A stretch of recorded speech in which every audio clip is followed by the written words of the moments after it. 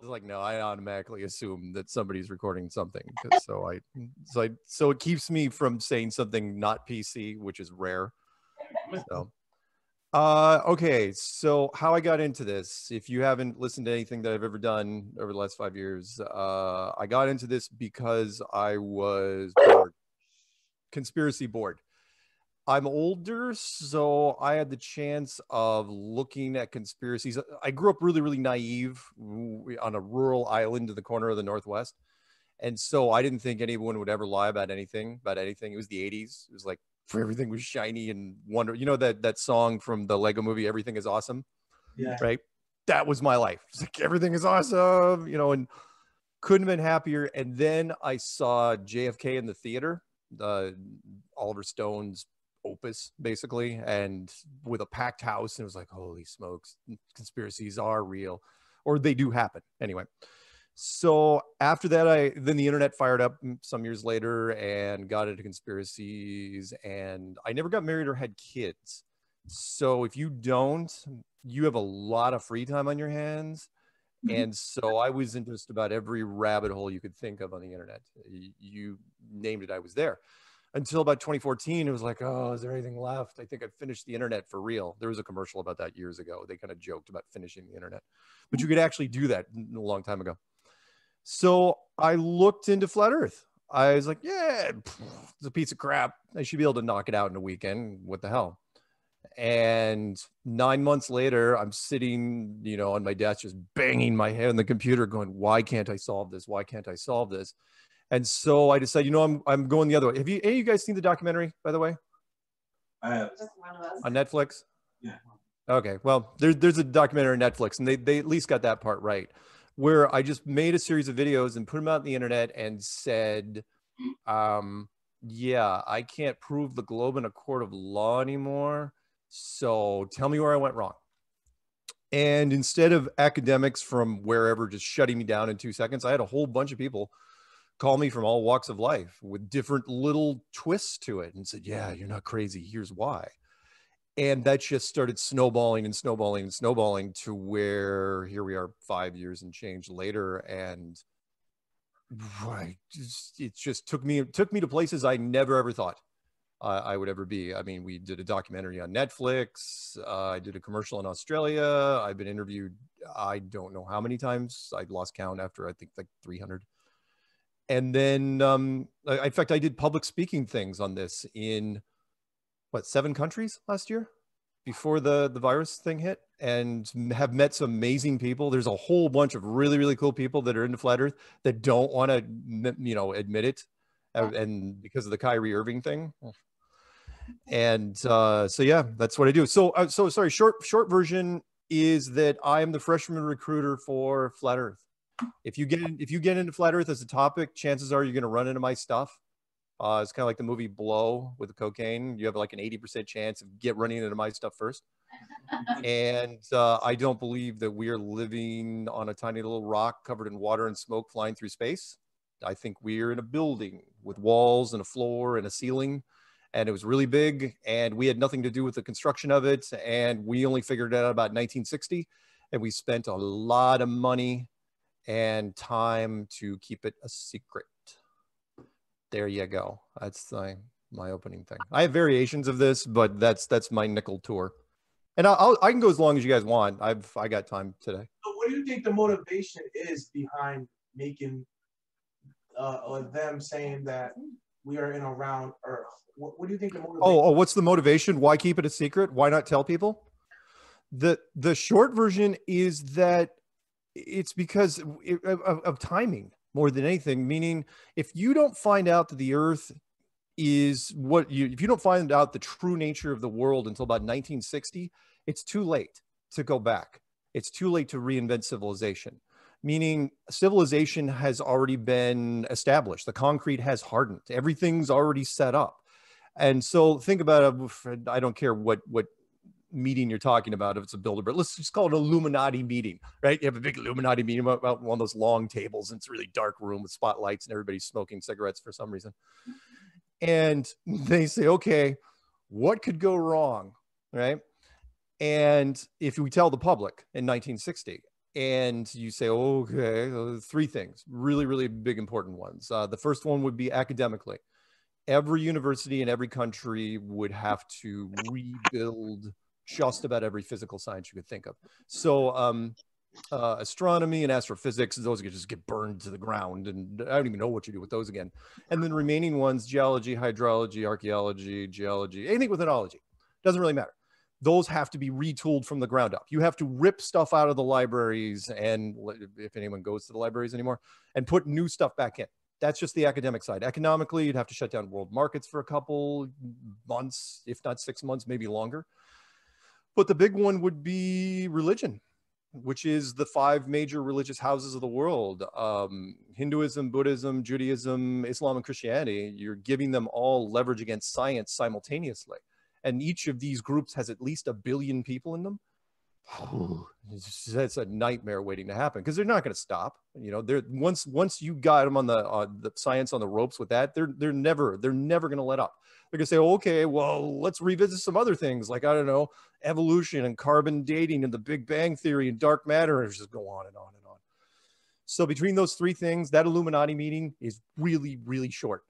It's like, yeah, it's like 10 minutes. It's like, yeah, I think we're done here. And everyone just gets up and leaves and goes in their private jets, and that's it. So the big reason is just timing. It's not what everyone would stand to gain from telling, you know, from hiding the flat earth, is what they would have to lose.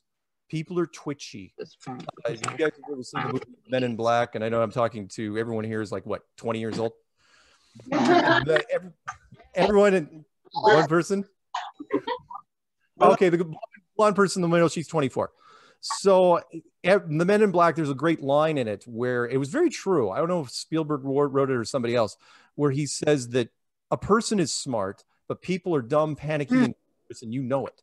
It's true. What's wrong with you, dude? See me reversing. Uh-oh, what happened?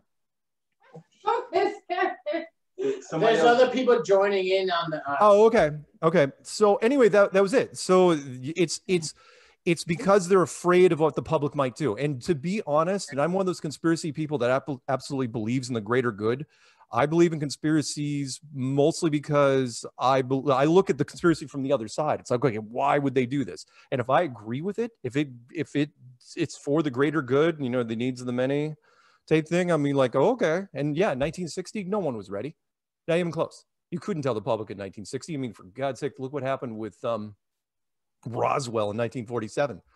You know, that was just an inkling. There was no television, no internet, and they were just kind of, hey, there might be a spaceship that crashed in New Mexico. And people just lost it. I mean, the newspapers were just freaking out because there were barely even sci-fi shows back then. So no, we weren't ready in 1960, but do I think we're ready now in 2020? Yeah. Yeah, I do. How's that? Good. Yeah. Thank you. That is why I won't do shows at night anymore. I won't do it. All right. So what else you got? Ask me anything. All right. All this without drugs, mind you. So a friend of mine told me to ask you, how do you explain lunar eclipses? What's up? Oh, okay. Lunar eclipses or solar eclipses, for that matter. In fact, that was one of my bullet points that I used. And who is that? Who are you? Youngster? Who's the kid that's yelling on an iPhone? Sorry about that. I will stop that. No, it's okay. Just mute. Okay, so lunar eclipses or solar eclipses. The one thing I love about lunar eclipses is that the eclipse shadow is too small. In fact, it's one of my bullet points. When people come at me and they say, give us five bullet points of why you think the world is enclosed, it's flat. And I say lunar eclipses. That's one of my first things I use. And it's because, so mainstream science will say that the eclipse or the moon is 2,000 miles wide, roughly. That's what they say. But that's a problem because the shadow, if you've ever sat through an actual lunar eclipse, wait, lunar eclipse or solar eclipse? Both. Okay, well, let's do the solar eclipse where supposedly the Earth, the moon's in front of the sun. That one. So if the moon is 2,000 miles wide, why is the eclipse shadow only 70 miles wide? That's a 97, 98% reduction in size. It's massive.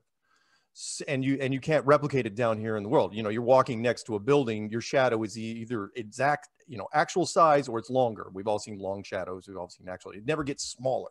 Your shadow doesn't turn down to like you walking the size of an action figure next to a wall. It never ever happens.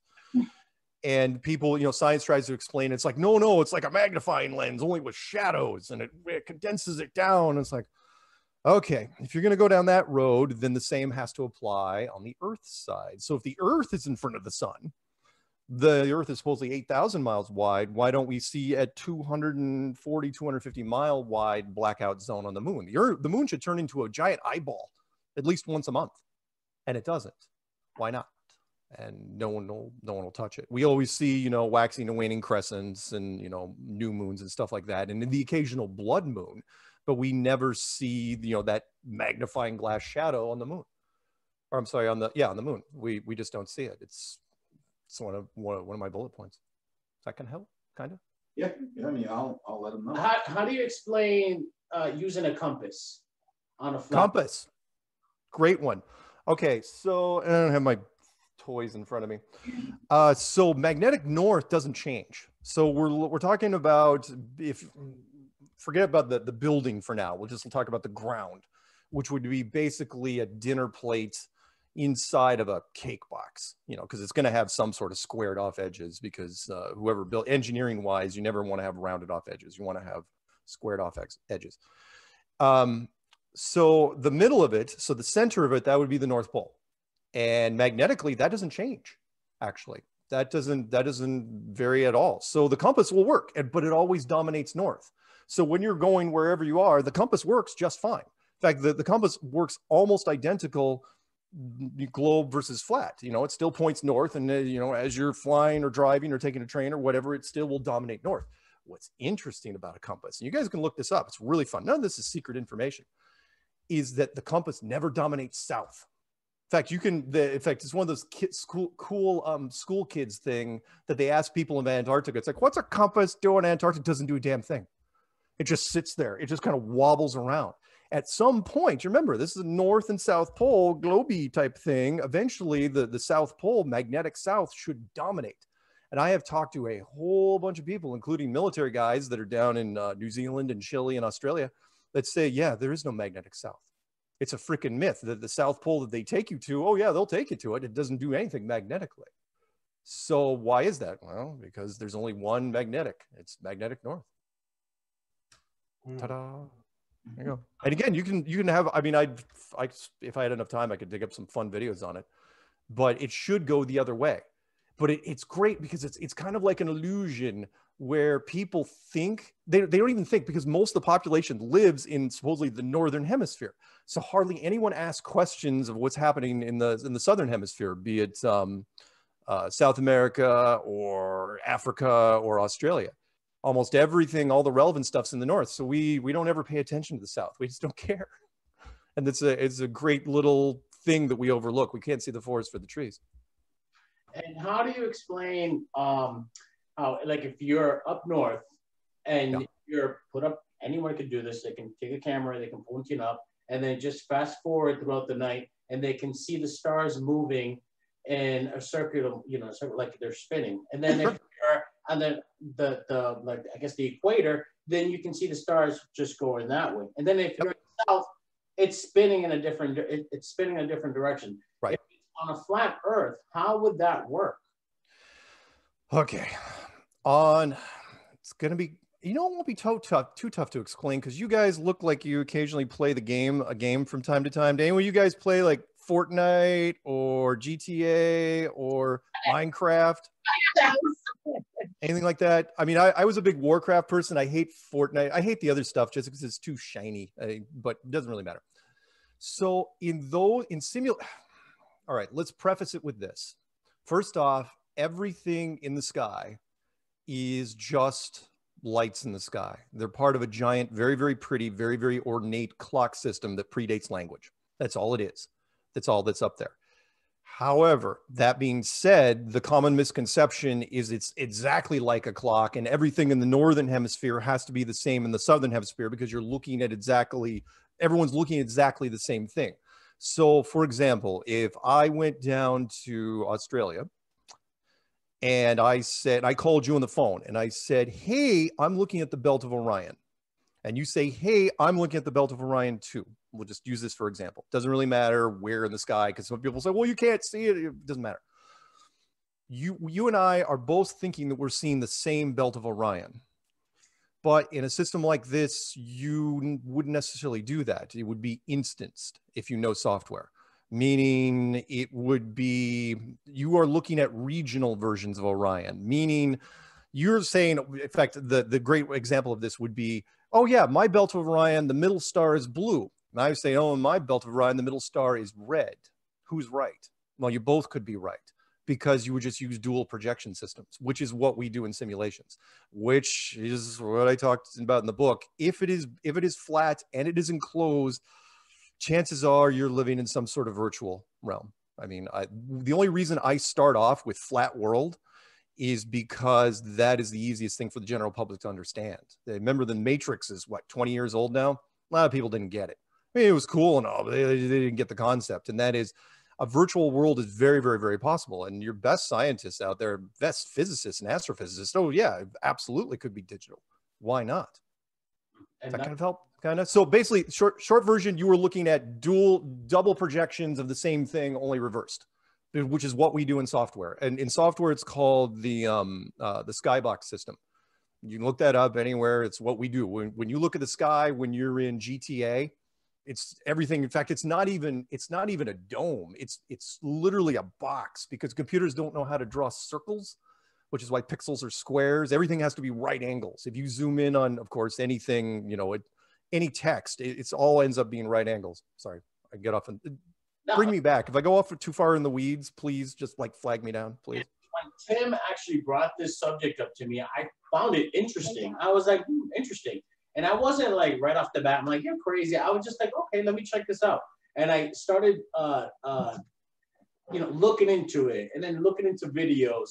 And then my only question was, I'm like, okay, so who built the dome? Like that. Oh, you're going to jump to that question right away? Really? Why don't you just ask me God's phone number while you're at it? I know I can answer it though for you if you want me to. Yeah, that's not the phone number. That's what came to mind. I'm like, so who built the dome and why? Okay. All right, let's jump right all back. We're gonna go fast forward. Why not? We'll come back on the little stuff. All right, who built it and why? I want to go to seasons. All right.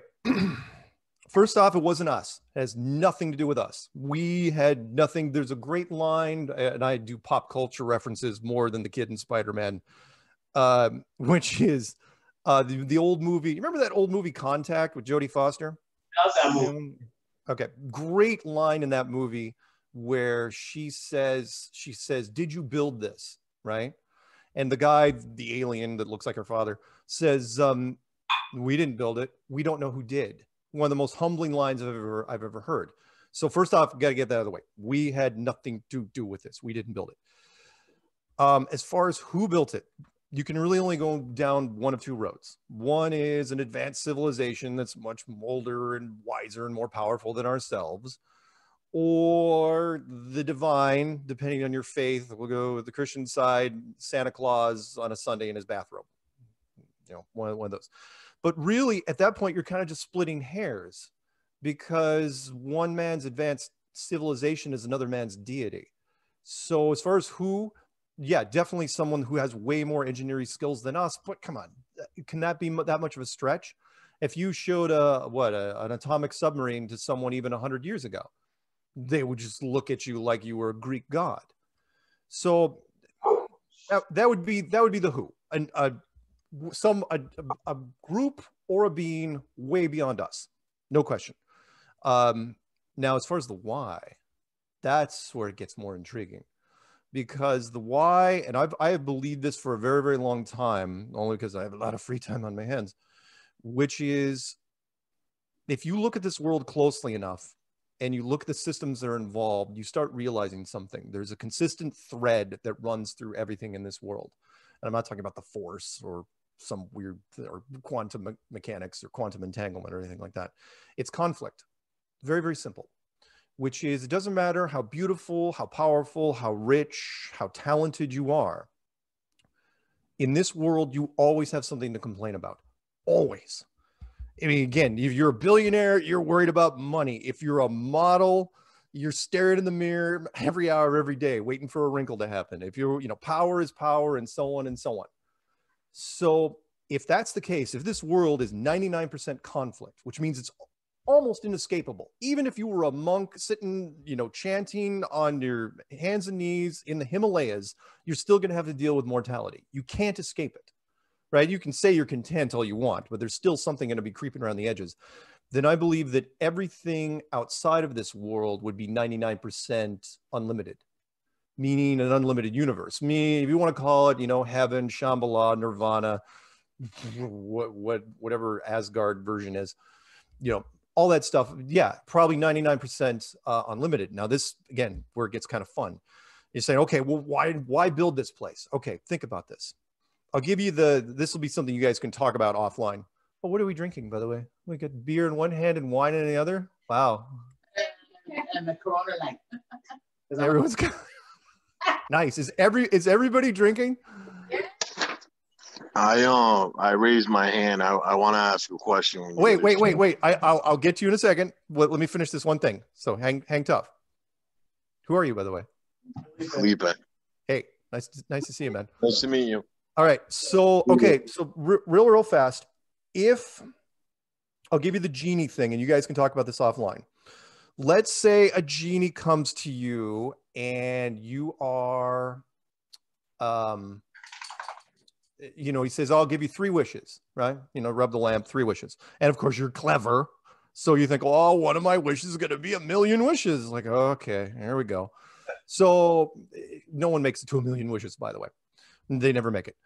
So you start going through your wishes, just about everything you could do, right? You're immortal, you're super powered, you get to have sex with every celebrity you ever want to have sex with, you have $1 billion, blah, blah, blah, fleet of jets, and you're being fanned with some rare ostrich endangered feathers. I know it's not completely PC, but you get what I mean. You can do anything you want. And you go through wish after wish after wish after wish. And finally, you start running out of ideas. You start running out of novelty, for lack of a better word. Look up a guy named Terence McKenna. He believed that the universe ran on novelty, and I absolutely believe that, which was something we say to each other all the time. What's new? What's happening? What's new? Right? Everyone wants something new. I mean, people are going nuts right now trying to find entertainment that they haven't seen, for example. So you keep going to this genie, and finally you literally run out of ideas, and you ask this genie, say, "Hey, I'm tapped out. What do you got? Can you help me out?" He goes, yeah, I got something for you. You're not going to like it very much, but I got something for you. Really? What is it? Okay. I'm going to send you to this place. Limited lifespan, 1,000,000 ways to die, all sorts of suffering. It's going to be awful.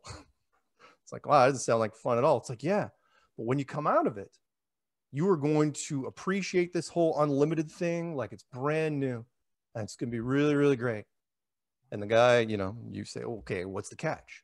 Well, the catch is you're not even going to remember asking me this question. And he snaps his fingers, and here you are in this place of conflict. And that is the rub, in that you can't have your cake and eat it too, or eat your cake and have it too, depending on which version you like. Meaning you can't be here and remember where you came from. Because if you did, you'd bail. Everyone would. It's like, first sign of trouble. People would be like, "Oh, this place sucks. Give me a bridge to jump off of." So that's the catch. You live here as long as you can. You learn something. It's more like a school than anything else. And then when you're done, you go back, and it's cyclical. So there's your reason why it was built, in my opinion. I stick by it. Sorry, so who was it? Felipe? Sorry, that had a question? How many people now? How did all these people get involved? Kevin, I don't even know who you are, so that's fine. Who's on iPhone, by the way? This is James. What's up? Hi, James. Hi, how are you?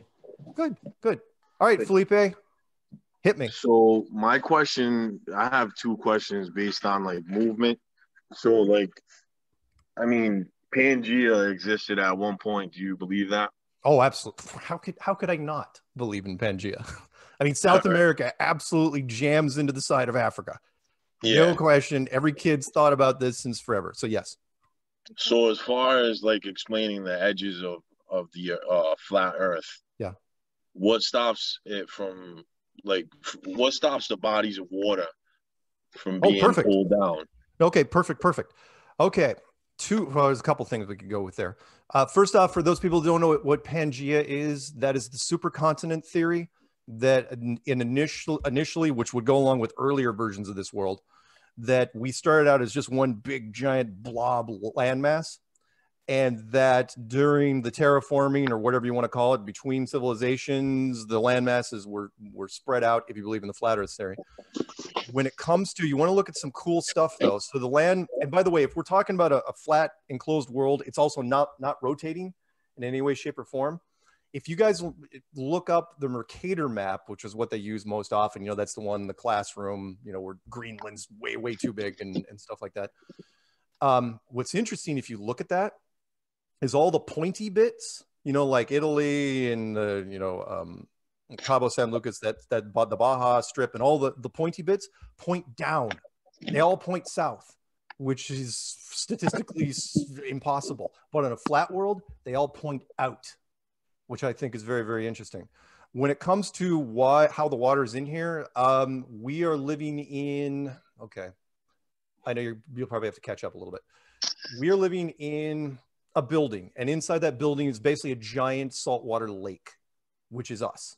And on the edges, Antarctica is the most unique continent of all, which is not only is it a 200-foot wall of ice, you know, as the coastline for most of it, but it goes up really, really quickly. Most people don't know that all of Antarctica, at least even what science says, is a plateau at about 14,000 feet.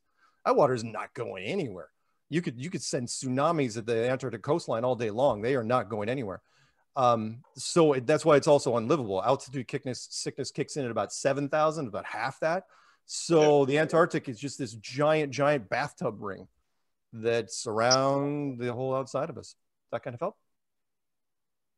Yeah. Also, do you have a microphone on your thing there? No, I'm actually at work. Oh, okay, cool. So my other question is, what is the rotation of the flat Earth, and how does it move as far as like moving into seasons and temperature differences between the regions below the equator? Like basically, like what affects that every year or annually, or is like 365 days apply to flat earthers, or does that apply at all? No, you believe in 365 years? I mean, days. 365 days in a year. Yeah, that applies. Good question, by the way. Hardly anyone ever asked that. As far as the seasons go, though, it's not the rotation of the structure itself. It is the sun and the moon. We'll just use the sun. The sun going above us, and I know I'm dating myself because you guys probably don't own any records or vinyl, but it's like a needle on a record player. So a needle on a record player, as you know, doesn't stay in the same groove. You know, it's not in the same place every time. It moves in as the song plays, and if you reverse it, it goes out. And so when it comes to the seasons, the sun is not on the same path. And I think it also speeds up and slows down depending on, you know, what arc it is, obviously, if it's going on an inner path versus outer path. Also things that could affect the seasons. I also don't think the sun is the only heat source in this place. The upper jet stream. Sorry, what? The core and the currents. The core of the Earth, which is different for us a little bit. Yeah, the magma system generates heat. The underwater conveyor system, which is the currents, that creates a huge amount of energy. Remember, most of the world is water, so most of the energy transfers through the water than anything else. The jet stream up above, which is going at a couple 100 miles an hour, depending on where you are. Between all those things, sure.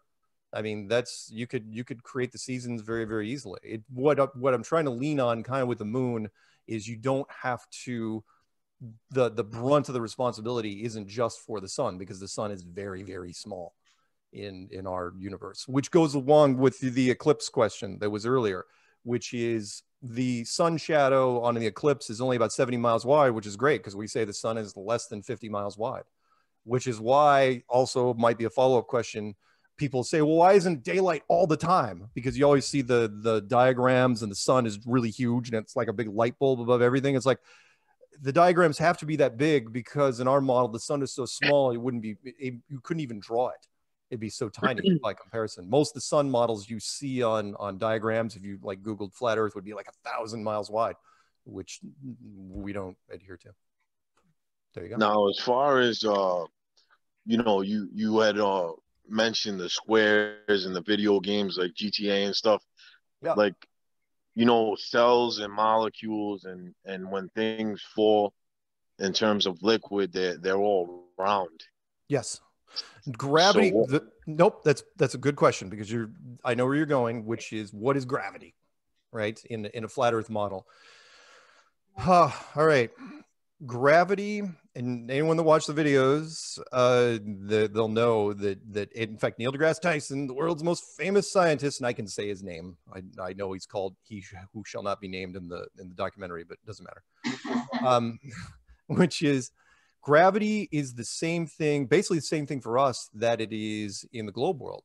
So you ask any scientist, they will say, we can't tell you what gravity is. We can only tell you what it does. We can only tell you the symptoms of it. We can't replicate it ourselves. No one, well, except maybe the military, and they're not talking, can create an anti-gravity thing. No one can create a gravity machine. So they can't replicate it. So what about HAARP? I see. Nice. Very good. HAARP. HAARP is one of those, what's so new by comparison. I think HAARP is a exercise in trying to break out of this place. I think that initially they, like with anything, if we'll go with the men, right? Because only men would do this. Yeah. Well, right? Before you carry on, I'm sorry, can you just explain to them what HAARP is? Oh, HAARP, High Altitude Research Project, otherwise known as high frequency waves, also known as potentially using, not only modifying weather, but being able to use weather as a weapon.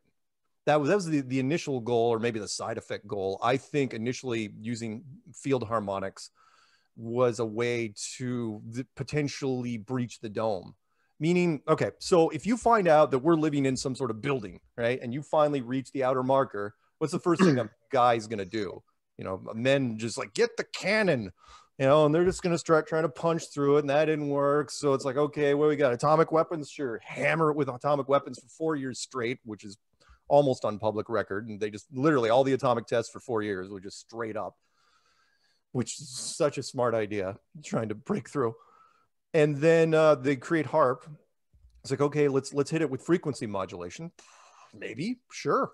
Why not? And then you hit it with CERN, which is kind of a cheat, in my opinion, which is, okay, maybe we can create a Stargate to go through it.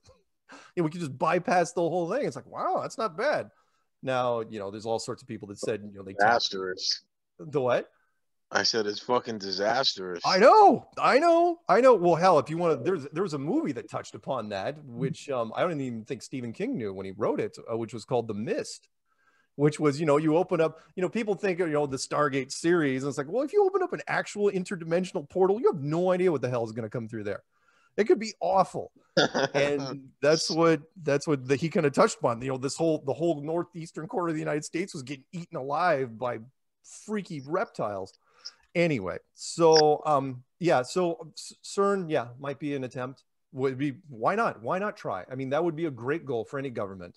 It's like, what can, if you can get past this, it's like discovering a new world in their opinion.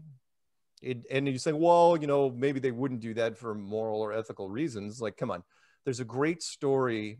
You can look it up, where there were some scientists, when they were touching off the first atomic weapon, that theorized that they were going to ignite the oxygen in the atmosphere and basically burn off the entire atmosphere with the first blast, start a chain reaction.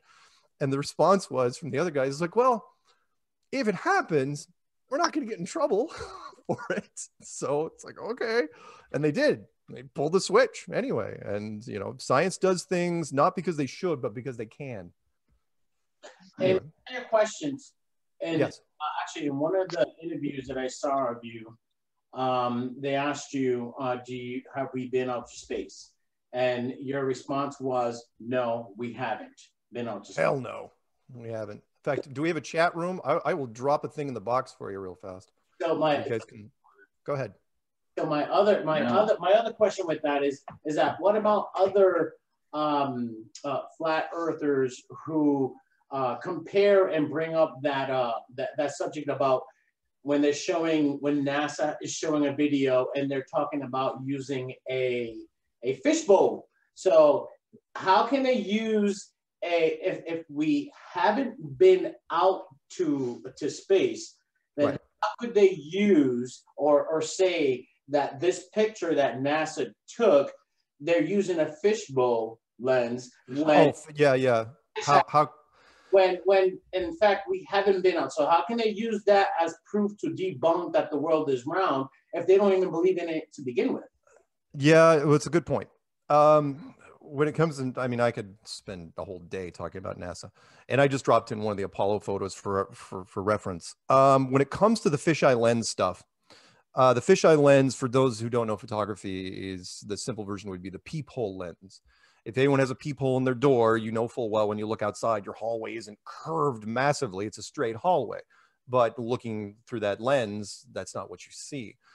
A fisheye lens is a brilliant way to exaggerate any sort of curve from just about any altitude. The best one being that the short answer to your version is hypocrisy.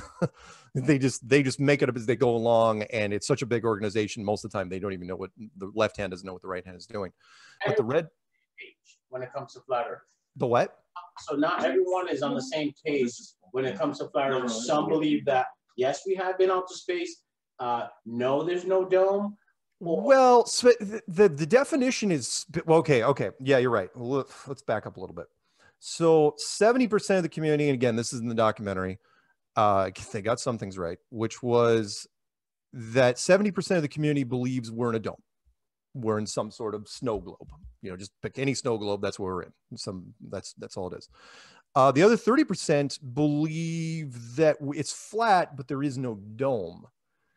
And they still don't believe in outer space necessarily, but they don't, because space is relative. Meaning, are you in outer space when you're at 80,000 feet, when you're at 100,000 feet, when you're at 130,000 feet, and so on and so on. The Red Bull jump, a great example of that, by Felix Baumgartner. You can look up the wonderful images on that. Was which I loved, you know, the Neil deGrasse Tyson. In fact, anyone that thinks they saw the curves from the airplane, I can play it for you. You can play it yourself. A great video that's on my channel, where Neil Tyson goes on stage and he's talking at a convention a couple of years ago, right after that jump. And he said that it was scientifically dishonest because he said, you can't see the curvature from 130,000 feet. But because of the fisheye, and you want to call it a fishbowl, that's fine. Fisheye lens, it was very, very exaggerated. No, I don't care. Fishbowl, who cares? I mean, it's actually not he's not wrong. So I may use that in future things. So because the fisheye lens, it was a severe curvature. I mean, it was a massive curvature. It looked like, in fact, we did it to where if that was true, he wouldn't be at 130,000 feet. He would be at 400 miles at least, maybe even further. And so he called him out on it and said, no, you can't see the curvature from 130,000 feet. This goes into, you know, anyone that's ever said, you know, when anyone ever emails me and say, oh, I've seen a curve from an airplane, and I send him that video, and I say, okay, so Neil's wrong. But I'm not trying to yell at the people when someone says that. If you think you see it from an airplane, that's what it is. It's not that you see it, it's that you want to see it. Meaning, if anyone's ever read George Orwell, 1984, there's a great example of this. Is the whole 5 lights versus 4 lights conditioning torture thing, which is if you repeat something over and over and over and over and over and over again, CIA conditioning, you know, or whatever alphabet group conditioning, eventually you're going to start seeing it. Because your mind just caves in after a while. It's not that you see the curvature, you want to see the curvature. And so that's why I put the challenge out there 3.5 years ago, where I said, okay, you think you see the curve? Fine. Take a picture with your phone or whatever, and then hold it up to a laptop and hold a straight edge up to it. Straight edge. straight edge. And tell me if that curve is still there. If it is, you can email it to me and I'll quit tomorrow. I will burn down the YouTube channel. I will shut everything down. No one's ever sent me anything because they can't. Now, it's still frustrating. I don't get emails saying, oh, I guess I didn't see it. And I don't get that sort of satisfaction. But that's, I mean, remember, I've had people say they've seen it from an airplane, from a balloon, from a mountaintop, even the beach, you know, side to side. I can see it from the beach. Like, you can? It's like, yeah, it's like, because Neil deGrasse Tyson, that guy over there, he says you can't. And he said no civilian will be able to, which is also a nice little tap to the powers that be, which is people forget that out of the 500 people that even have claimed to be in space, 99% of them were military. They're all not only military, they're military officers. All the Americans are Air Force, usually colonels or higher. All right. My next question. I'm sorry if anybody else has a question. No. But, yeah, I'll make time for you guys. Why not? Like, that's the thing. I'm like, I just can't imagine such a secret, especially with Trump being. Can't keep a secret. Nope.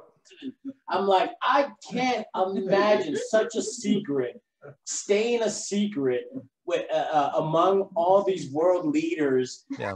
I mean, I remember like, you want me to tell? Go ahead. If you don't give me this, I'm gonna tell him. I'm like, I just can't imagine. No. I got you. Which is, it's a common question, but I've found different ways to answer it, which is, okay, it's such a big secret, you'd never be able to keep it. Ben Franklin, famous quote where he said, you want to know how to keep a secret between three people? You kill two of them. That's the only way you can do it. When it comes, in fact, so the Manhattan Project, I'll use that as an example, but I don't like it very much, but it's the most common one used, which is the building the atomic bomb. We had hundreds of thousands of people in the United States refining uranium in 3 different locations, Tennessee and Washington, and I'll die a happy man if I can remember the third. And it never got out. The atomic bomb never, ever was disclosed to anyone, mostly because of compartmentalization, meaning if you're refining a metal, you don't know what it's for, right? You just keep, you know, what's the saying in the spy movies, right? It's above your pay grade, right? You send assassins out. You don't tell them why they're shooting the guy at the hotel. You just tell them to shoot the guy at the hotel. They don't get to know the political backstory and the intrigue and everything that makes the movie.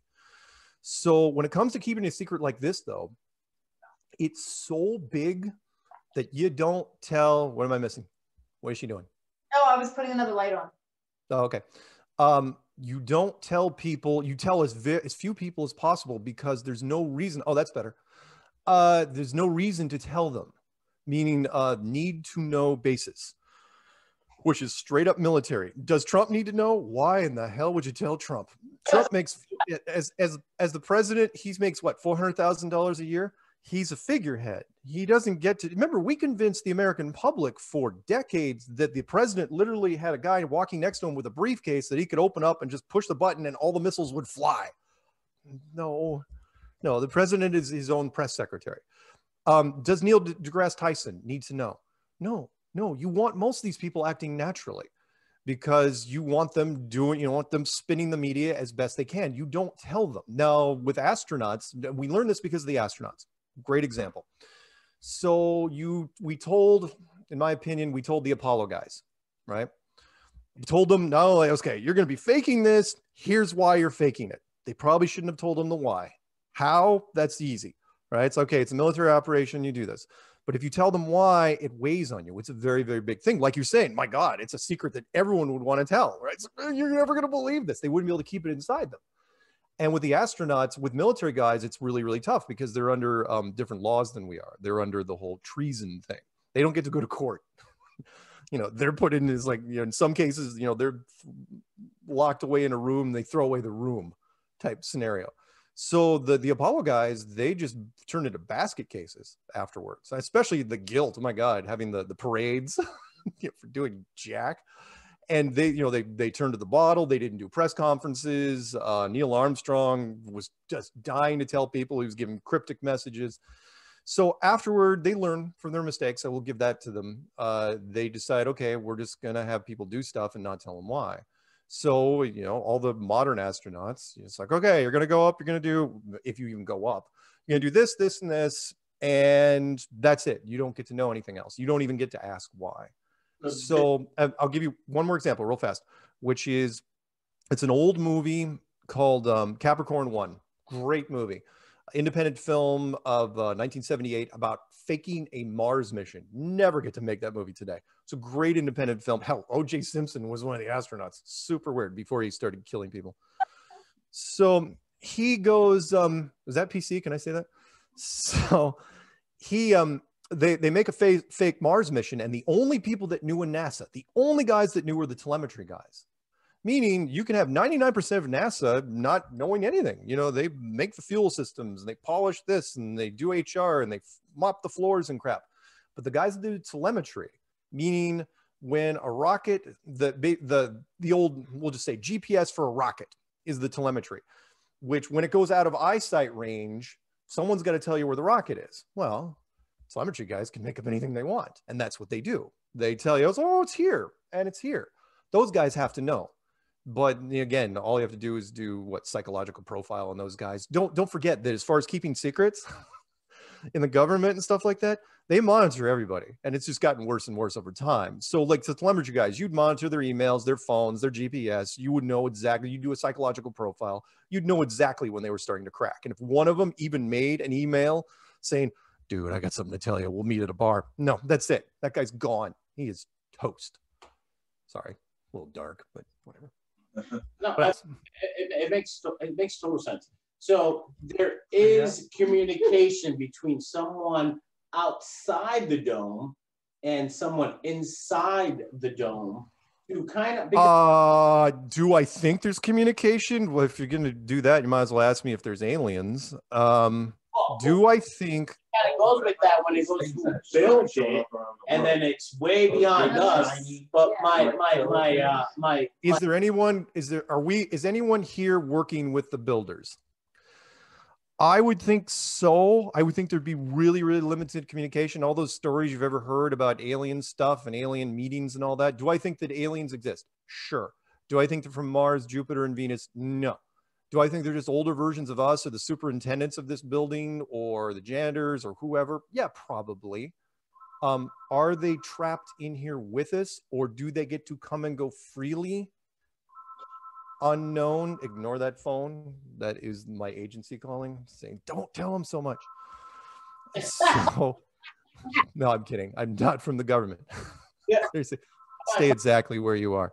Yeah, where I'm trying to go with it is that why let us, like, if they don't want us to reach the dome or reach the outer marker. Yeah, the outer marker. Why even allow us to even get the technology to even just shoot up into it? Because I've not. Oh yeah. Excellent point. I think you got good questions. Did you even write these questions down, or are you just winging them?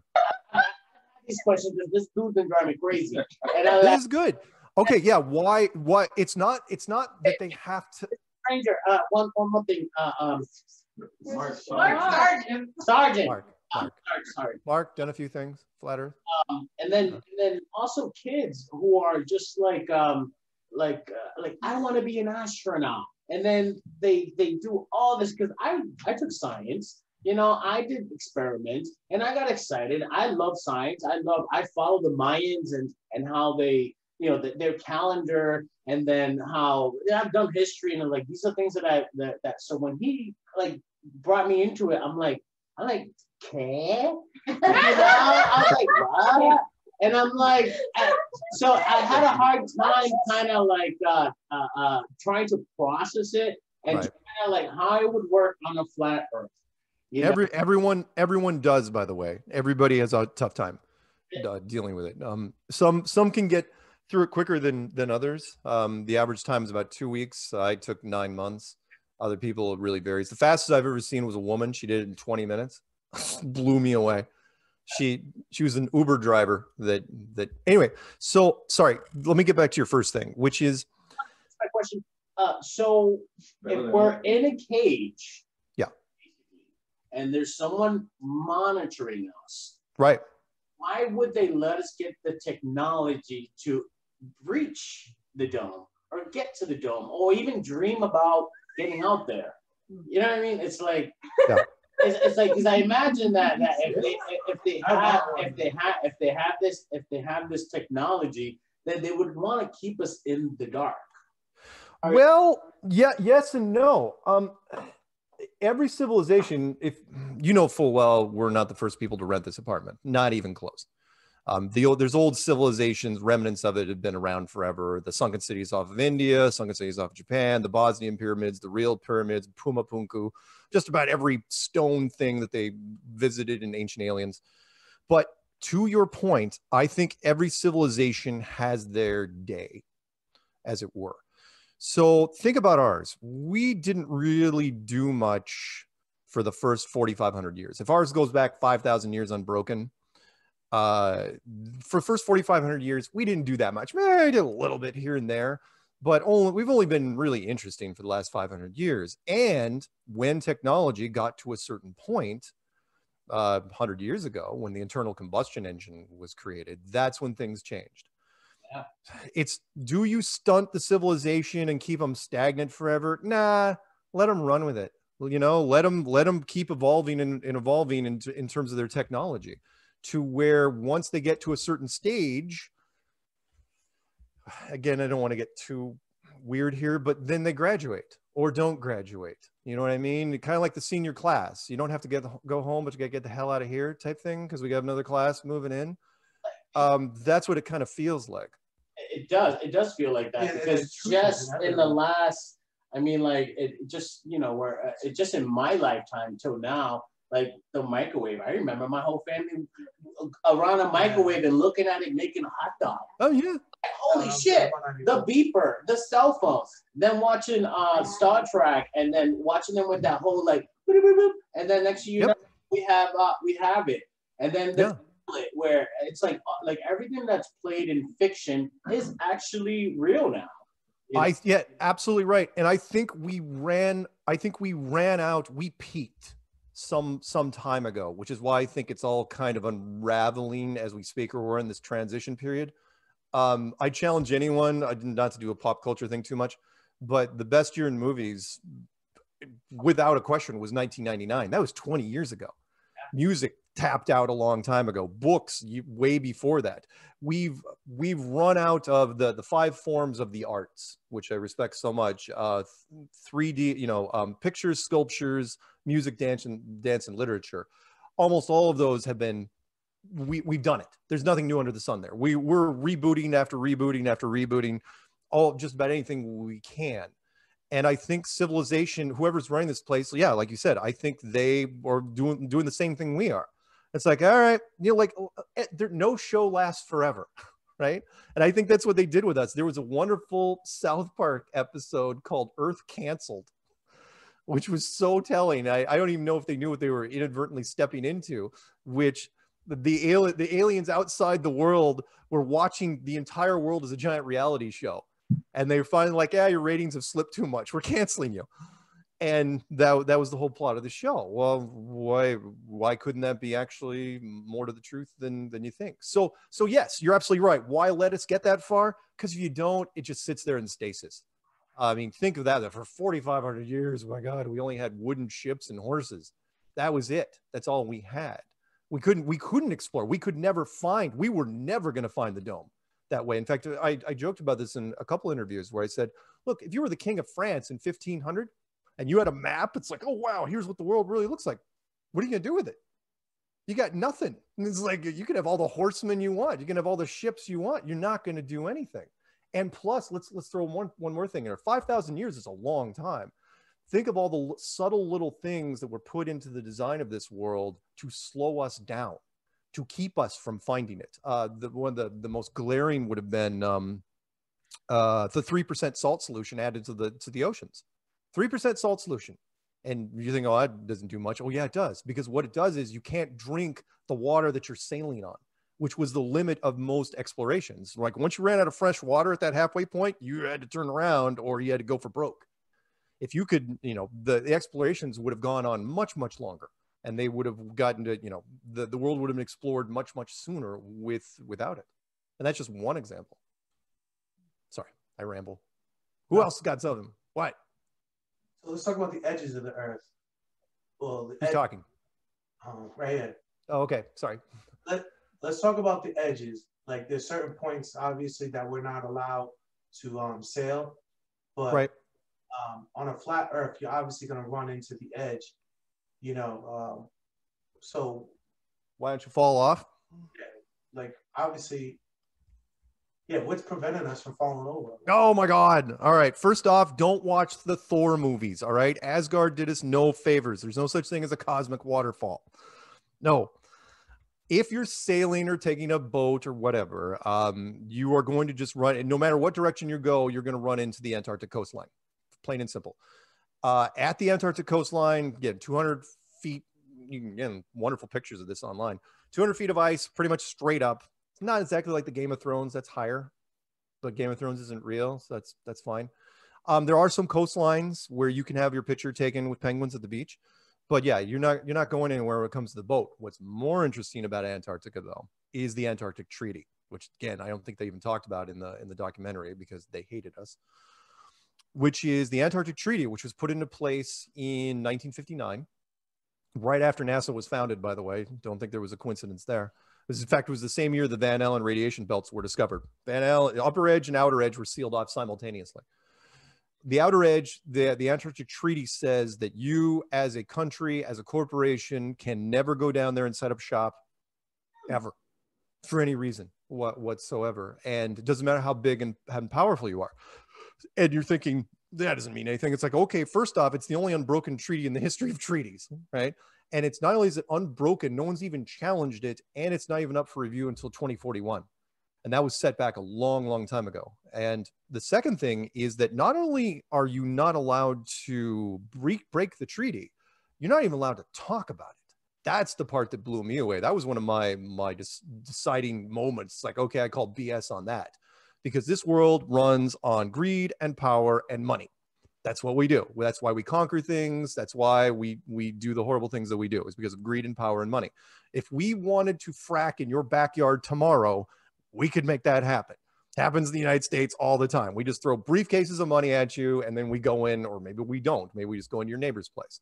And yet the biggest oil companies in the world, you know, the companies with the huge amount of liquid resources, they're not even allowed to talk about it. So if I was the head of, imagine this, let's say you are the head of Exxon, for example, and ExxonMobil. Not only are you not allowed to go down to Antarctica and take out some of the oil and natural gas and stuff there, why aren't you running a full page ad in every newspaper since, I don't know, since 1970? What, you know, saying how great, how many jobs we could do, how much money we could make. It's one of the few conspiracies ever that's bigger than money.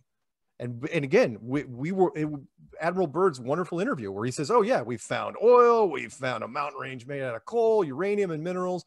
We're going to be down there fighting over this place for the next 100 years. And then 2 years later, everyone goes off the ice at the same time and they put a big chain link on it. It was like, it's like, what the hell did you find down there? Frost giants? What the hell? I mean, the place was, I've never seen anything like it, but it was done so quietly that everyone missed it. But again, no one's even allowed to talk about it. So you, head of ExxonMobil, let's say you get a great idea, you send an email. It's like, yeah, I think we should really think about Antarctic exploration. All of a sudden you get a call from, I don't know, DOD. They swing by and say, yeah, so, you know, in the interest of national security, you don't get to do anything. And that's it. And they remind you, it's like, don't do it. And whoever's going to replace you as CEO, tell him not to do it either, or we're going to have to make another phone call. There you go. So I don't know where I don't even remember what the initial question was. he said the edge. He was speaking on the edge. Oh yeah. Again, yeah. The answer, yeah. The edge is locked down. You can go there. You want to spend, I think, what was the tour package right now? 15 grand. One of the most expensive destinations in the world.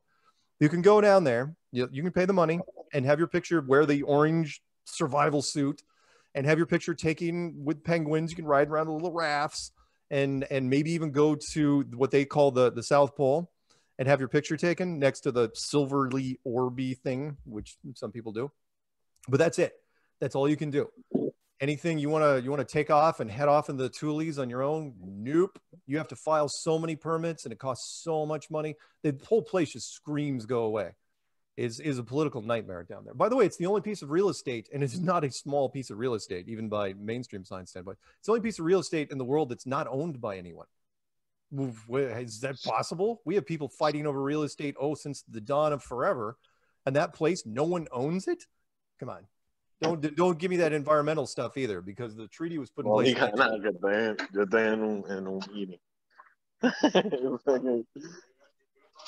Felipe. All right. Felipe. Who else? I just had a question on so basically so you're saying that Antarctica is the only edge? It's the outer marker. So if you were going, if you want to travel, south isn't even a word anymore, but we'll just use south because we have no other word for it. If you go outwards, eventually you're going to run into Antarctica. Now remember though, the Antarctic coastline is just the beginning of the edge. Whatever the edge is. So that where Amelia Earhart ended up? No. Oh, great question, by the way. No, Amelia Earhart, God bless her. Travel around the world and shit. Yeah, God bless her soul. The first female solo pilot to try to circle the world. The problem she ran into, it was sad, was that she was traveling outside of the equator, in which case her maps would have been wrong. Her maps wouldn't have been. So eventually we figure happened was, why not, right?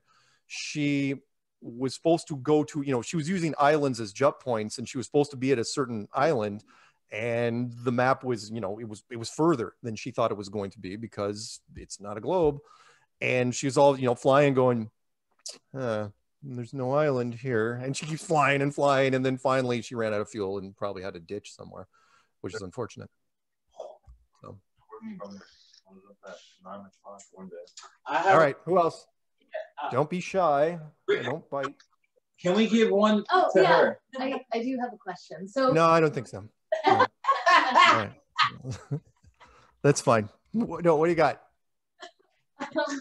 So mainstream science teaches us that the moon is what causes the tides, or at least that's what I've learned since I was a child, and that's what I or have believed for so long.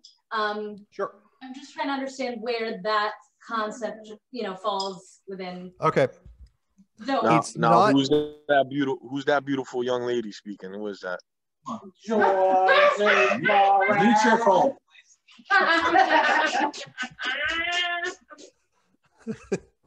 Come on.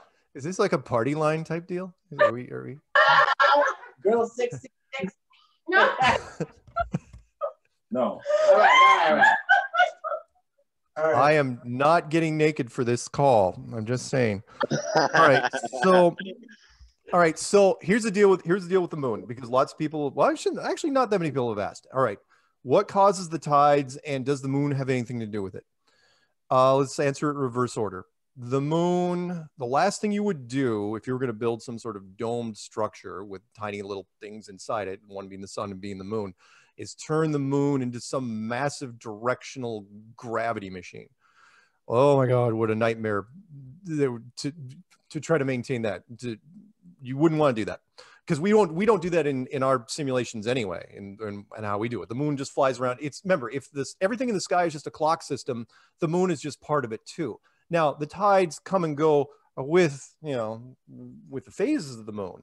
But as far as controlling the tides, you would do that no differently than you do anything else. Meaning the gravity engine that's inside this place, you would use that to control the tides. Remember, I didn't get back to the gravity question. This will circle back to one of the earlier things, which is, remember, science can't tell you what gravity is. It can only tell you what gravity does. Science says that gravity is some magical molecular force that pulls things to the center of a sphere. We just say that gravity is a magical molecular force that pulls things straight down. That's all it is. So using that same force, if it can be manipulated, meaning if it's artificial like everything else, you can use it to control the tides very easy. So no, the moon has nothing to do with it. It's not a coincidence. It's just a clock system. The moon is part of the tidal designator, for lack of a better term. You can set your watch by it, literally. And it's like, oh yeah, the moon's here, the tide's going to be here. Yeah. The moon doesn't have to control the tides. It's just kind of a little alarm system to let you know when it's going to happen. That help, kind of? That helps. Yeah. Yes. Sort of. Okay, so I have a question about the moon and the sun being in the sky together at the same time. Yeah. And I honestly can't remember if that's indicative of that proves the flat earth or proves the globe earth. No, and I don't argue with anyone in our community that goes down that road, because it's one of those childhood things that always throws everybody. You're in the playground and you see the sun, you turn around, you'll see the moon, and you're trying to figure it out. And of course, since you're not taught astronomy when you're young, you're like just going, that's weird, but whatever, you know, where's my candy bar type thing. When it comes to, no, it's not indicative of it. There's people that will say, you know, I've still got people, okay. There are still people out there, from some very, very smart people that are 3D oriented, big into geometry, who will swear up and down. In fact, I had a military guy on my thing 3 or 4 weeks ago that swears that using sun, that using the sun, plotting the angle of the sun, you could prove a flat earth. The problem is that 97% of the population doesn't really do 3D thinking like that. So could it be? Yeah, indicative of a flat world? Yeah, sure, maybe. But if it doesn't, I work with the masses. So if whatever I throw out there, it does not resonate with the general public, it's like, that's a push. I don't generally touch it. So my question is, obviously, you know, we have a protective layer over the earth, whether it's flat or a sphere. Right. If it was a flat earth, what would protect the core from like meteors and you know, the force of gravity and all the stuff that floats around in space? All right. Which way should I answer this first? Let's start with the first part of your question, which was the whole protective layer. There was a woman that was doing an interview that I just listened to this morning, and she said something very interesting. She was talking about how, if you guys know physics at all, she goes, gas can't exist on its own without a container. And it was about as simple as explanation. Let's go with that part first, then we'll get into the whole asteroids core thing. Which is, gas can't exist without a container, meaning we're breathing in, what you guys are breathing in right now is 80% nitrogen and a little bit of oxygen. If you guys know any scuba divers, they'll tell you about the same thing. But what's weird is, next to a vacuum, that's not possible. Meaning, everyone knows when you blow up a balloon, you hold it in your hand, you let it go, every time it's going to go sailing off, right? That's because the pressures try to equalize. So that more pressure inside the balloon, it's going to take off. And if you made a gas chamber or a vacuum chamber above you, in the second floor above you, and you made a valve and you popped it, the air would instantly equalize. It's not like the movies, by the way. It's not, every science fiction movie usually gets it wrong. It's like, oh my God, there's a hole in the hull. We only got 2 minutes of air left. Get the duct tape. No, it's not like that. It's instant. The aliens, Ripley at the end of Aliens, she's dead. Little girl's dead, and soldier's dead. They're all dead. Nobody's climbing out of anything. So if gravity couldn't keep the air in your room instead of going upstairs, why, when you go outside, is our atmosphere still here? It's the exact same gravity. It is one of the most fundamental things I throw at people all day long, which is, it's like gravity, pressure cannot exist next to no pressure without some sort of barrier. It never, ever happens.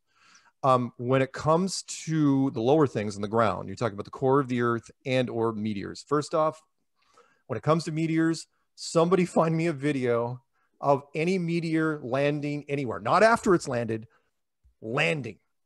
We've got 6 billion smartphones out there. No one's taking pictures of any meteors hitting anything, whether it's on water, whether it's on land. Oh yeah, someone will show up to a crater after the fact.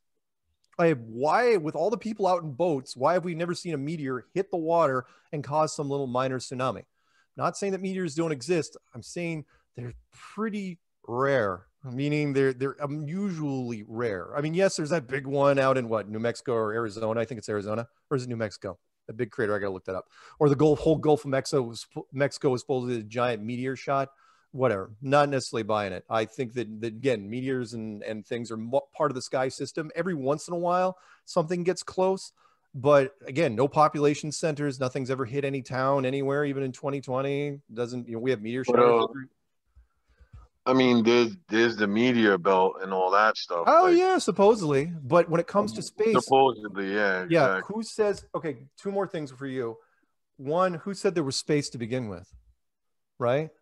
When it comes to space, who said there was space? The U.S. military. Those guys? Yeah, they'd never lie to you about anything.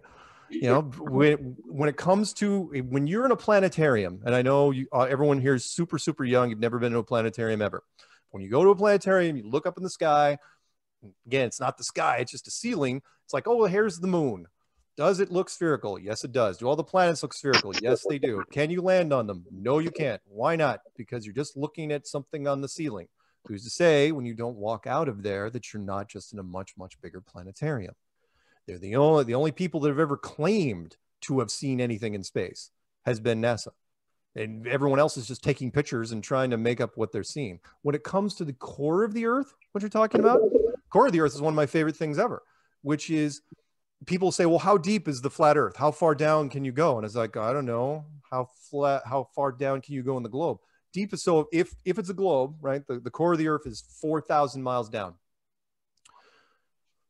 And we've all seen the pretty illustrations, right? It goes red and orange and yellow and white, these perfect 1,000-mile bands. The deepest hole ever drilled, well, you'd think it'd be at least 2,000 miles, 1,000 miles, 100 miles, 10. The deepest hole ever drilled is 8 miles. Science cannot drill, and they tried for decades. It was the Russians and the Germans. They tried forever to try to get past 8 miles. So when somebody tells me what the core of the Earth looks like, it's like, what are you talking about? The deepest hole ever drilled is 8 miles. They hit iron, though. The what? When they get to a certain point in the core, they hit iron. No. That's what they say is at the core. But you're talking about 8 miles down. That's not even past, even if you believe mainstream science, not even past the shell. Meaning there's nothing, again, if you can't get past 8 miles, how can you tell me what the next 3,900 are? In fact, in small print and wiki, you can look it up and science will tell you. It says, oh yeah, we have no idea what's down there. We're just extrapolating from volcanoes. We don't know. It's like, okay. That's what I'm saying. So as far as tectonic, whatever you call that, tectonics, tectonic movement and stuff like that.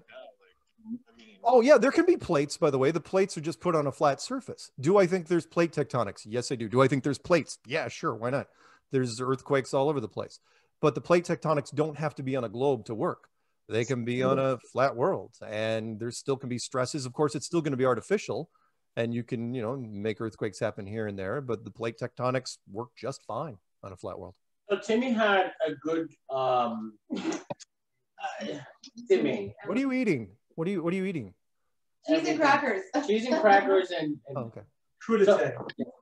So right. Timmy brought up a subject to me where he was explained to me where it was like, well, why wouldn't you question it? It's like, well, how can you question something that you're learning from? So when I learned how to read, I learned how to read. Why would I question it? When my parents told me don't go there, I didn't question it, because obviously I shouldn't go there, You got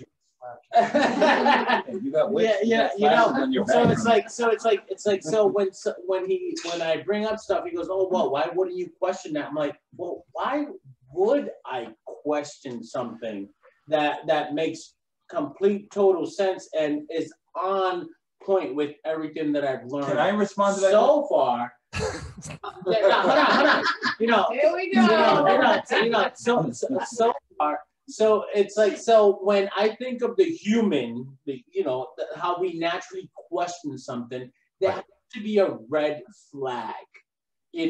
Like when someone, I don't know, when your significant other asks you, when are you coming home? I'm like, ask me that. Why would you ask me, when am I coming home? Right. That's like, I would question that. Like, why would my significant other ask me when am I coming home? When they know what time I get out of work. They know how long it takes me to get home. Personal. No.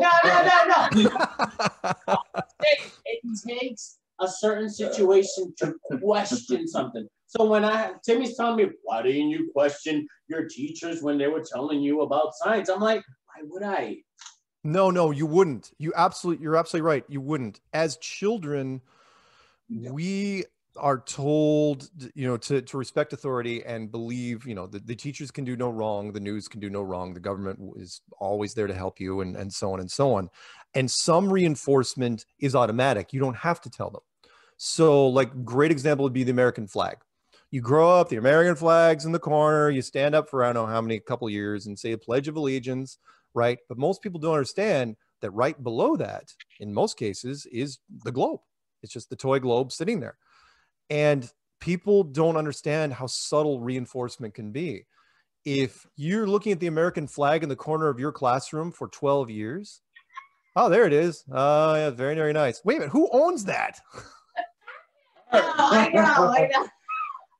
Very nice. Yeah. Oh, by the way, once you get into this, if you get into this bad enough, every movie you watch, every television series you watch, there will be globes in frame. I am so hyper aware of it now that it's like, okay, I get it. The globes maybe in that professor's, office, but why is it in the police detective's office or the police captain's or the doctor's office? It's everywhere. It's everywhere. There's hidden producers out there. I guarantee it.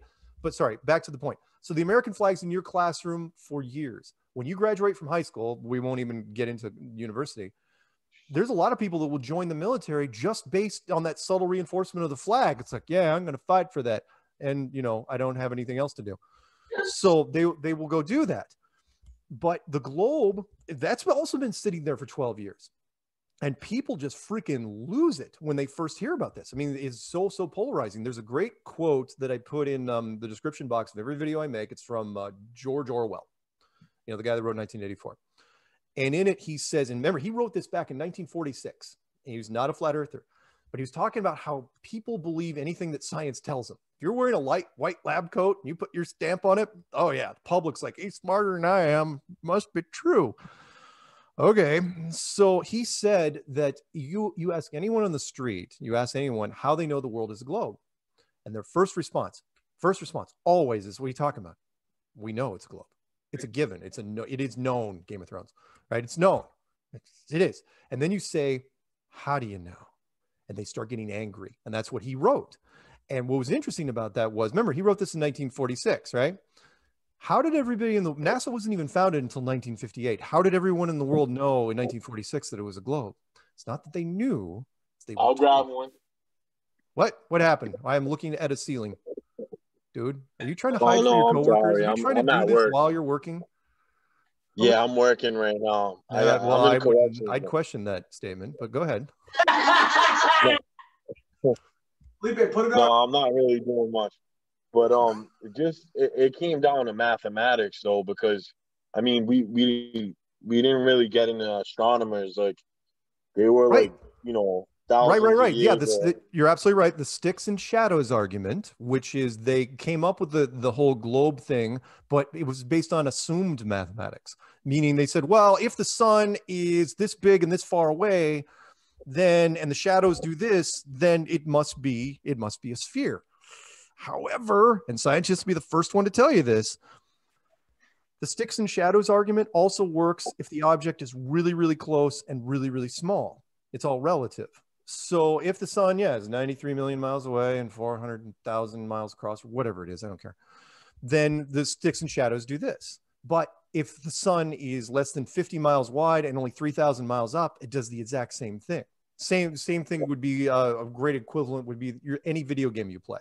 Any video game with a sun in the sky, right? You have no idea how big that sun is. You have no idea how far away it is. You just equate it to what our sun supposedly is. So it's got to be far and it's got to be really, really big. No, it's not. But you don't know that. But human beings have a notorious ability to fall for illusions, which is why magic tricks in Vegas do so well with us. A great example, and you guys probably all run into this. If you're ever driving in a car and you're doing stop and go traffic, and then all of a sudden the car next to you is moving, but you don't know if he's moving or if you let your foot off the brake accidentally, or if you're in a train and you don't know if the train next to you is moving or you're moving. that is an inherent human visual weakness.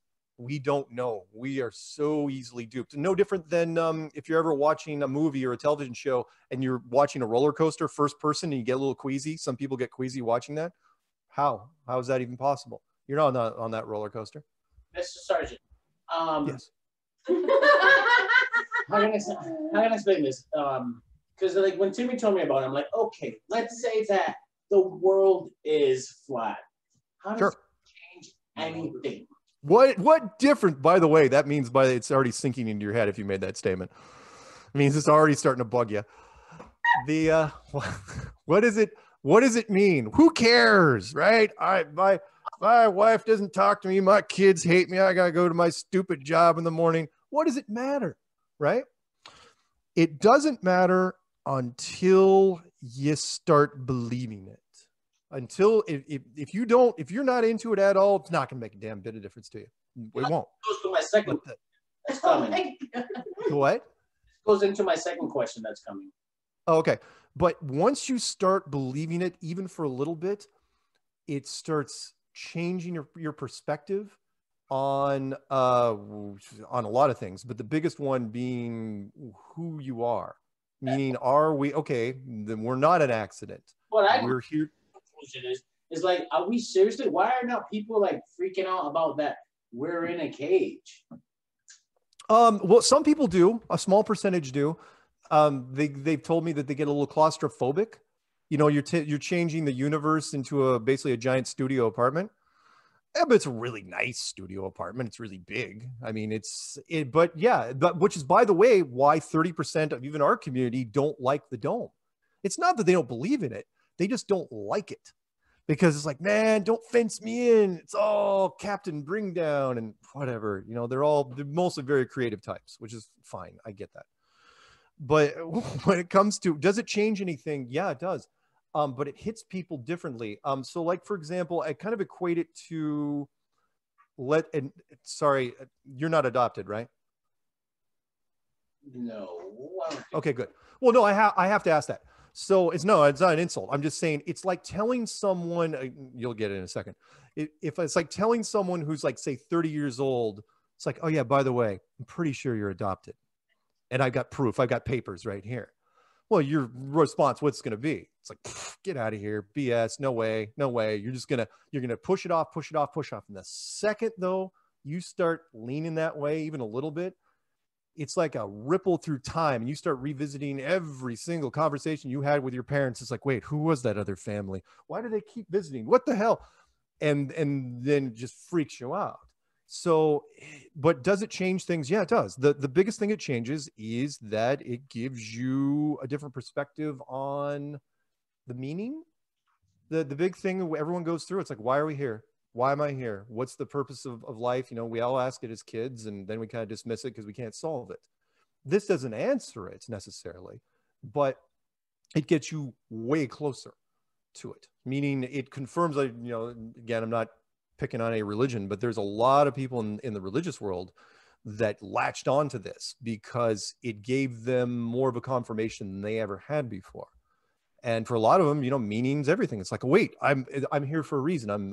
There's a purpose. I don't know what that purpose is, but by God, I'm in it. You know, it's like you're in the game now. You're in the whatever the arena is, and it affects people very deeply in some cases. Yeah, I would have to say that's one of the biggest issues that I've had with Timbolina, and is that give him another beer. No, give me another beer. He'll be fine. The thing is that when all I ask is, and then he asks me for the same thing, is just proof.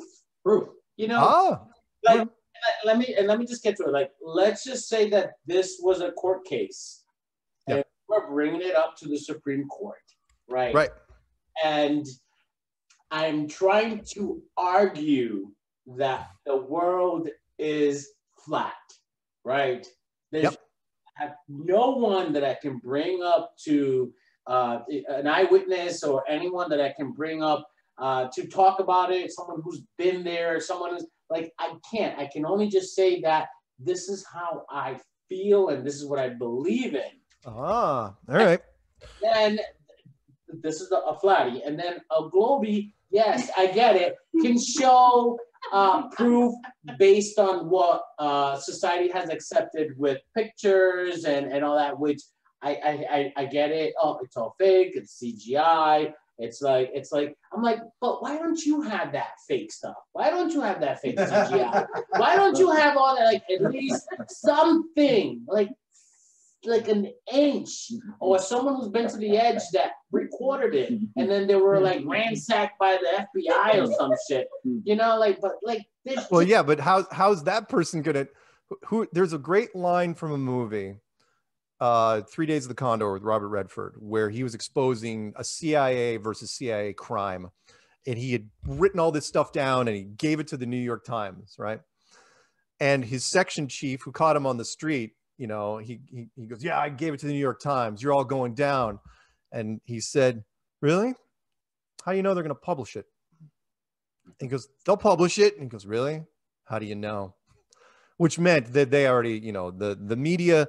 Look, if you were an astronaut, I'll get back to your proofs here in a second. If you were an astronaut and you wanted to break rank and spill the beans, I'm just asking you right now, who would you go to exactly? Who do you trust in the media enough to go to, enough that you're willing to risk everything to get it out? You go to CNN, you call up, you know, Fox or Newsmax or Russia Today. Who do you call? Could you even call American media to do it? Fox.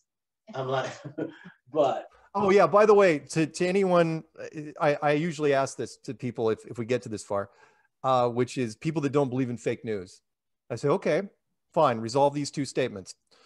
Everything that CNN is absolutely true, and everything that Fox News says is absolutely true. Resolve both of them, because depending on who you are. What I think that people should do is that they should always listen to both sides. And oh yeah, I agree. Because when you listen to just one side, you just start to believe in it, and then they start painting this picture, and you don't see the other side of what they thought about it. So I always think that it's very important to watch. I agree. I agree wholeheartedly. Timmy is very one-sided. What? One-sided. How can you know it's funny? He tells you, wake up. Wake up. Let me give you, like I said to him, we all grew up listening and learning the same stuff in school. We're on the same side at one point. So you should be questioning the fact that I'm turning away from it and questioning what we're getting taught. And you should be like, you know what? He's my friend. I actually know him and I actually trust him. Why? It makes more sense that I should listen to what he's saying as opposed to somebody I have no idea who's teaching us this stuff and just getting told a bunch of bullshit. No, that makes sense. All right. Because one, I know you. All right, he's getting personal again. All right, let me do the court case real quick, which is in a court of law. Could I, and I've said this many times, could I prove to you right now that the earth is flat? No. However, I can create so much reasonable doubt in the globe, so much, that the only place you have left to turn is some sort of flat earth model. Now, legal people, I don't know if you've got pre-law or law people in there, but they're going to say, well, you know, that's not enough. However, you're really legal, you know full well it is, because reasonable doubt wins the day many times, every day in every court you can think of. Reasonable doubt's a very powerful thing. Yeah, you're right. I would love to I have had tons of subject matter experts that have come on and talked from every branch of the military, and engineers and pilots and air traffic controllers, the whole 9 yards. I've had all sorts of people, but nobody from aerospace, because I'm not going to get someone from SpaceX or NASA, because once they did, I mean, they might as well be on their deathbed. However, again, remember, those people are monitored anyway. So before, you know, anyone that's even remotely, is straight up spy 101, anyone that's in doubt, you make sure that there is no doubt. You monitor everything they do. But my 5 bullet points, really fast, which would be, I'll give you the great example. If you've watched my stuff. So there was a German television team that came to me and said, hey, we got a guy from Georgetown Physicist would love to talk, love to talk to you about it. I said, okay, you guys are going to talk to each other. We're going to record you because physicists are really boring and dry and they don't talk.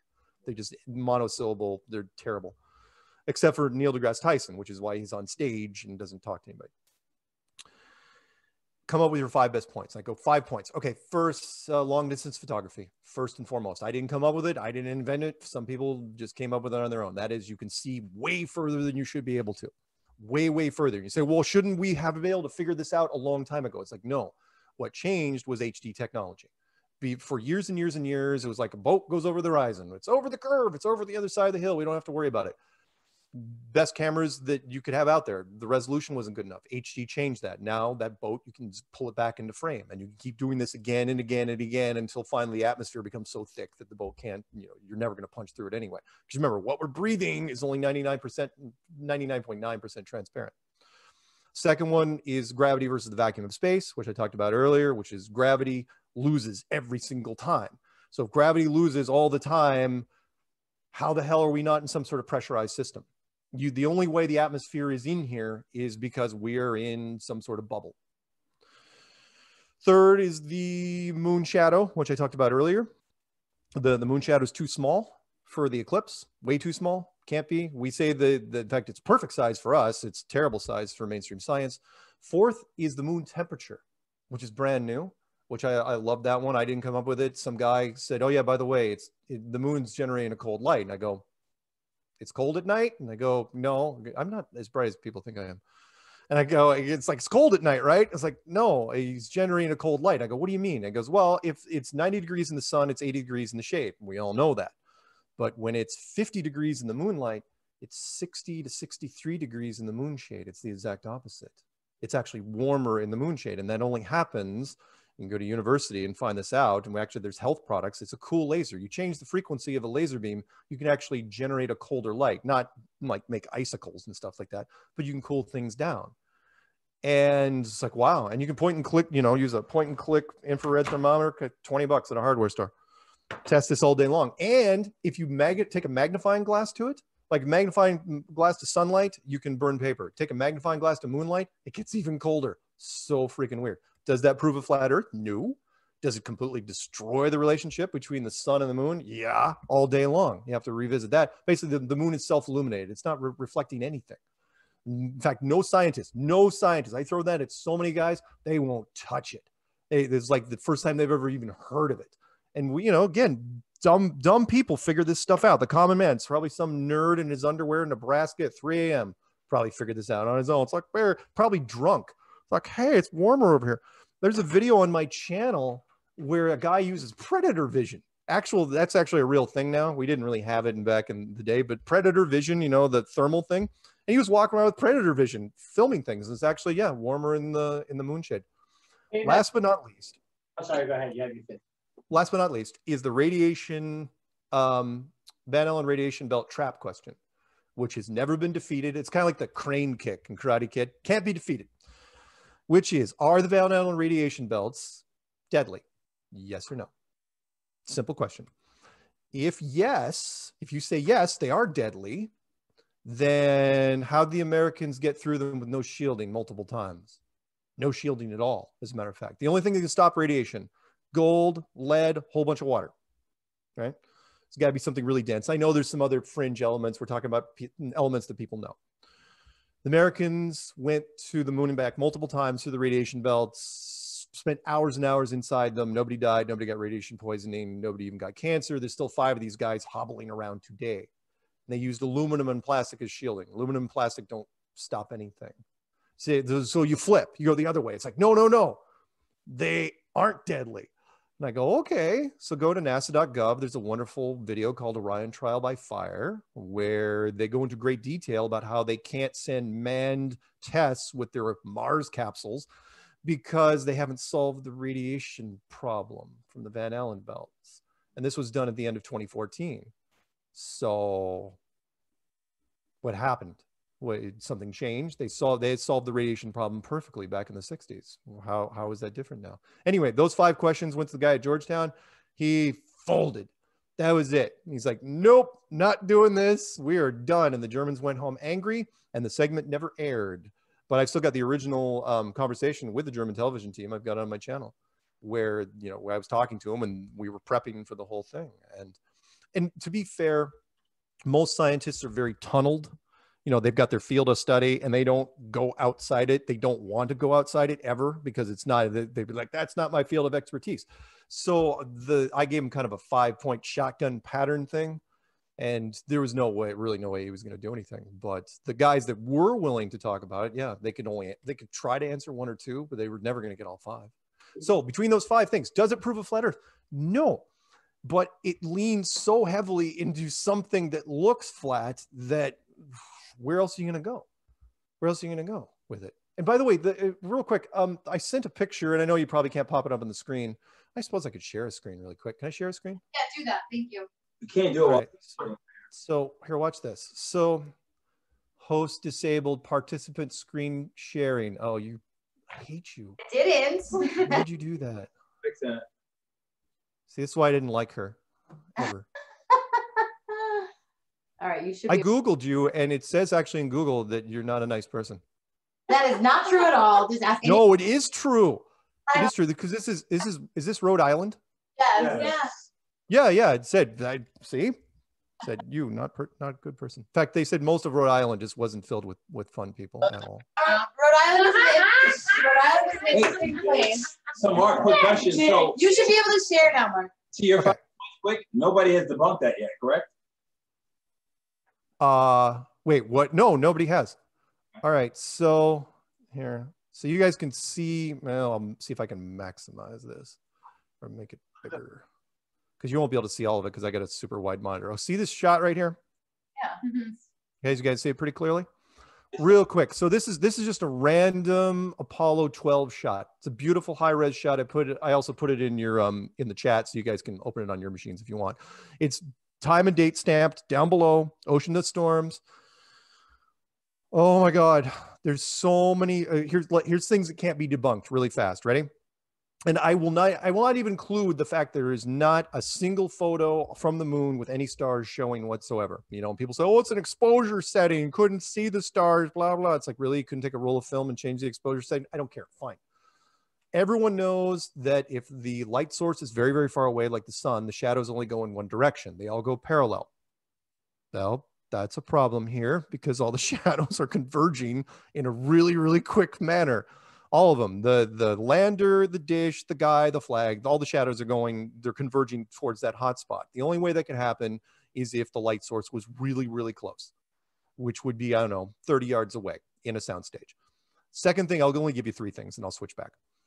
Second thing would be footprints everywhere, right? There's footprints all over the place. This wonderful, perfectly layered, ashy surface that the ash is only about 3 inches, 4 inches deep, right? No one ever bothered to use a shovel and dig down further.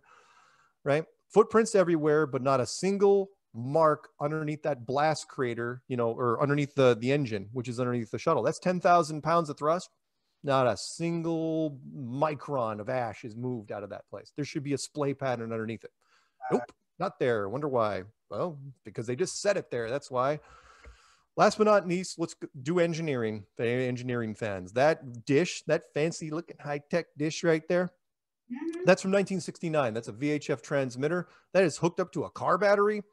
And that thing maybe has a range of, I don't know, 50 miles on a good day. Maybe. That's Morse code, right? Even if you use super low frequency, that thing, which wasn't doing, supposedly it was pumping out 10 frames of color video a second and perfect two-way communication with the base. No. And some people say, oh no, it's actually shooting up at the orbiter that's going up, that's 3,000 miles away. That's like, oh, that's even worse. Then you're going after a moving target. What are you lining this thing up with in 1969? It's analog. It's just there for show. All you do is open up a dish and say, oh, we're communicating through that.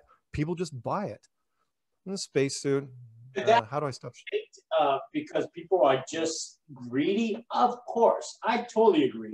And all your points make total sense. I would have to say. How do I stop sharing? Damn.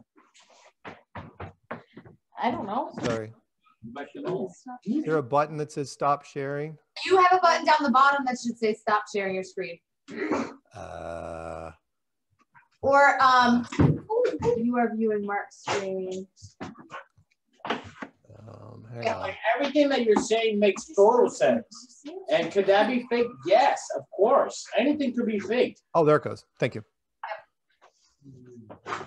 So if that's like perfect example, no one has ever, the shadows alone, no one's ever been able to touch the shadows in the moon thing ever. So because they don't want to, and it's like, does the moon mission being fake prove a flat earth? No, it does not.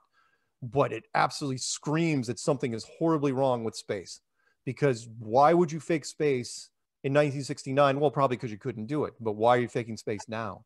Why aren't we back at the moon, for example? Has anything to do with fake in space? I think it had to do with, because there was a race. There was a race with China, Russia, and the United States. Who's going to get there first? And I can completely understand why the USA would be like, let's just fucking fake it. Yeah, absolutely. So, but when you got to a certain point, our technology would have caught up. Why didn't we go back? I'm like, no. It's like, no, I'm not saying that I never said that was fake or real. I just said that anything could be fake, because anything that I had brought up to Tim, whether, like I said, it's like if you were at a court, I mean, like, all right, you like actually want to go back to if we had to go to court and we had to prove this, and basically, I mean, let's just be completely honest. Video is king. You know what I mean? If you go to what is king? Video or yeah. I know. If you don't have video, it never happened. Yeah, I got it. Right. So I'm like, so I get it. So when I tell Tim about, but there's video, there's all this, it's all fake. You know, I'm like, well, if it's all fake, and then here are court cases where people are getting like murdered, and that's the proof, and they're going with it. They're not throwing in the like, well, that could be fabricated. The lawyer would never ever get away with that the video footage is fake. So how can very, very true. You're absolutely right. There is a wonderful, I made several videos on this earlier in the year, which is if it's in the media, it's absolutely true. Mainstream media would never lie to you ever. Who's that guy? In the court. I've never seen him before. Hey, plaid guy, who are you? I'm Jose. Oh, okay. Hey. So there's only two plaids here, me and Diana. Everybody else is Globies. Okay. But we do. So, no. I get you, but which is one of our challenges. Which is, you're absolutely right. Because a lot of people, it's like unless I've seen footage from the edge or rocket footage that has shown me, the globe is a flat Earth, I'm not, I'm not going to believe it. It's like, yeah, fine, but if we had that, of course, the jig would be up. That would be it. I mean, the whole thing would crack and fall apart. Yeah. So I know it's the big challenge for us. We have to go with circumstantial most of the time. Yeah, it's like, I think I would have, because like when he told me about it, like I said, I was like, oh, interesting. I'm like, what's the feedback? Like, what's the proof? What's what can I sink my teeth into? And there's just happens to be nothing. All right. I mean, I could give you, I think you're going to be tough. What's your, what did you do in school? Physical sciences? No, I dropped out. Oh, you dropped out? Oh, that's all right. I mean, hey, join the club. I was thrown out for manufacturing explosives on campus, so it's totally fine. Is there stuff I could show you that might be convincing? It varies from person to person. I mean, I've got an experiments playlist, which is massive with all sorts of fun things, but it's up to you to break it down yourself. Meaning my job, I'm going to give you my standard spiel, which is my job isn't to convince you or even persuade you. My job is just to get you to look into it yourself, to just plant the seed, and then you go off on your own, because everybody's got their own moment. It's one of the most unsatisfying parts of being in the community. It's like you want to convince, the holidays are the worst. People go home it's with family and it's like, so what are you into, right? And you might as well say the worst thing ever. It would be better than flat earth. It's like, oh yeah, I'm the flat earth now. It's like, yeah, call the psychiatric ward. People, I mean, seriously, the people have threatened committal of people that they hate what? They all hate. They don't hate you. We don't. Oh yeah. They don't hate you. No, I hear you. I mean, why wouldn't you? But at the same time, you're not supposed to convince them. All you're supposed to do is put it in their heads and let it rattle around. It's a marble in a freaking paint can. You can't get rid of it. It's there.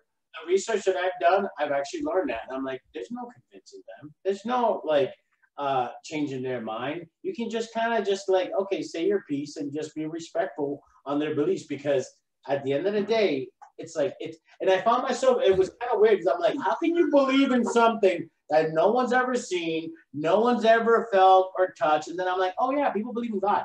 I'm like, so it's like, which is something they've never seen, never felt, or never touched. They've only right. So I'm like, okay, so I can see how people can follow and believe in something. Do any of you guys play tennis?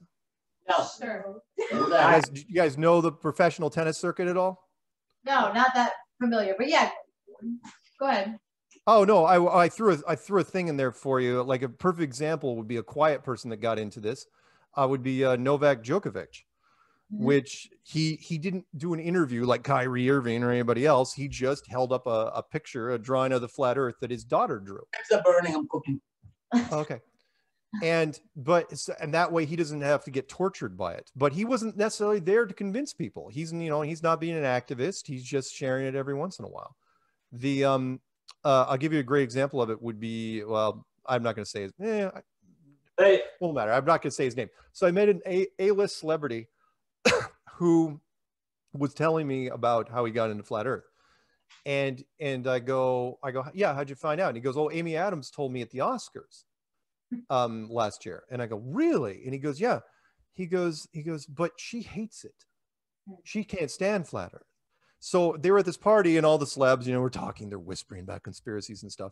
And she walks in and she says, no. You can put all that other BS to bed. She goes, let me tell you what my father's into. She goes off in this big jag about how her father's into flat Earth.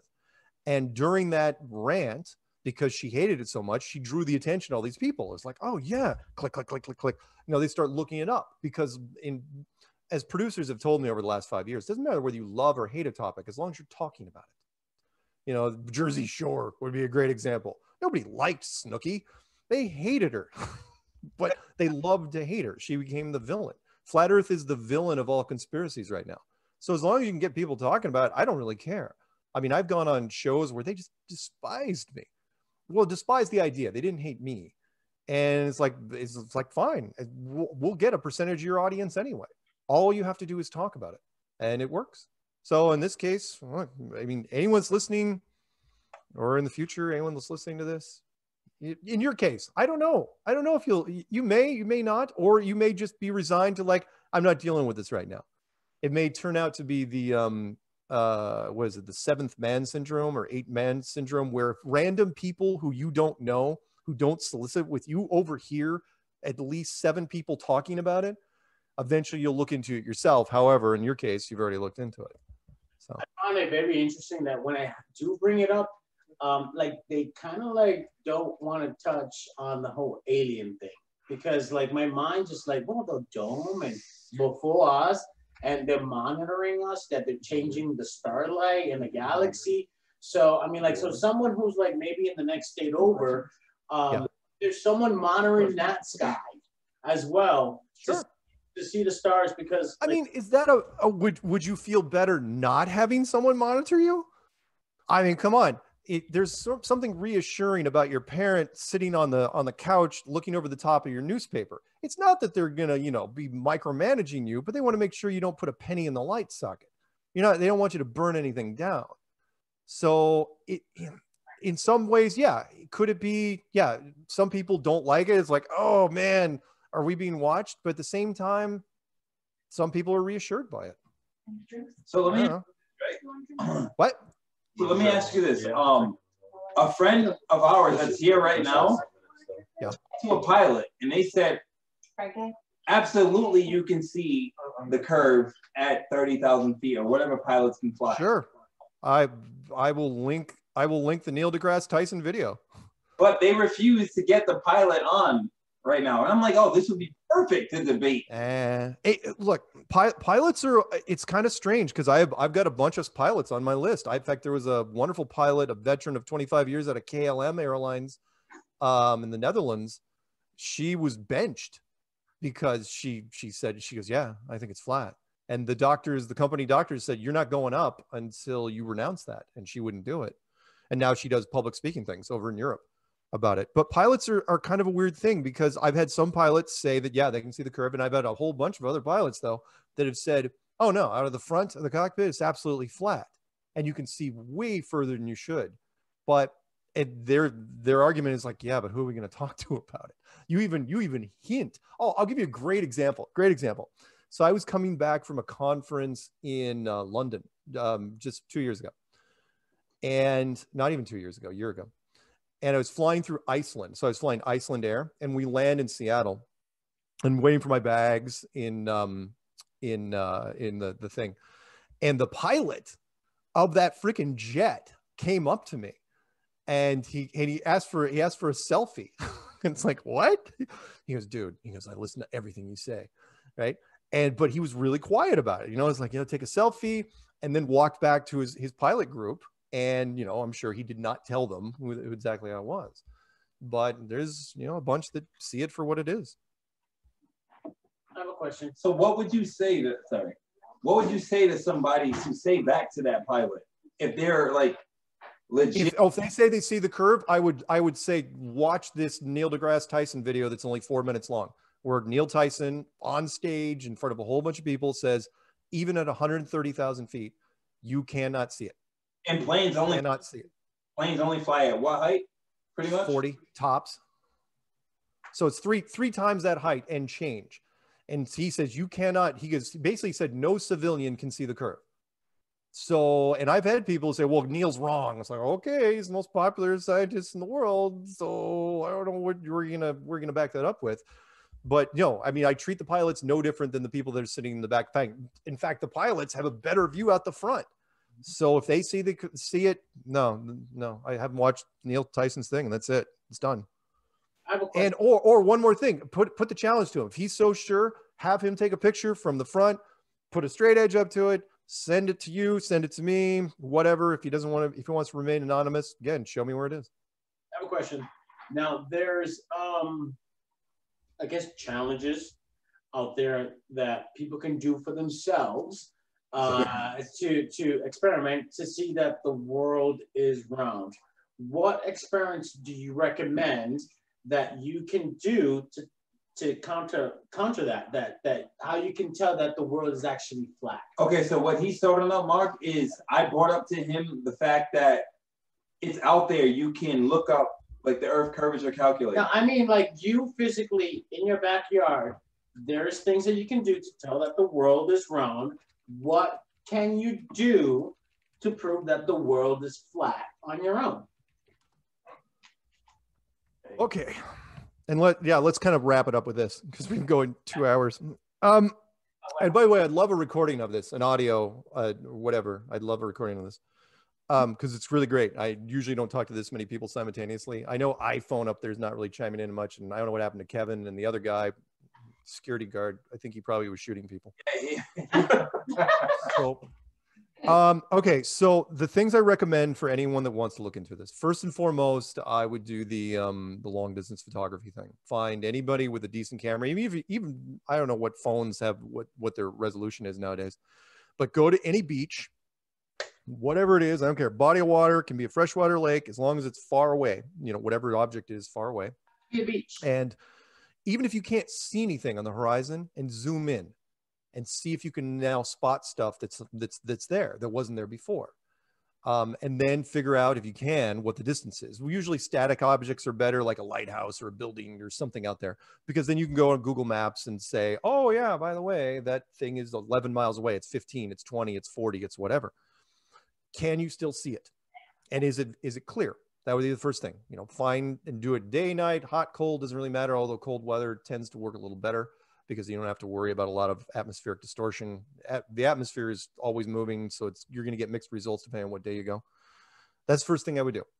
I only say that because that's what everyone did when I made the clues. Is like people just start running to the beaches. It's like I never told anyone to run to the beaches. They just did it instinctively. I don't know why. Be at the beach. Can you do it on another land? Desert. Oh yeah, you don't have to be at the beach. You can do it from anything that overlooks. Oh, you mean if you don't have any water to look over, yeah, you can look down as long as it's fairly flat. Again, you can look, see how far you can see. You if you want to go up to the top of a hill and shoot something off in the distance, sure.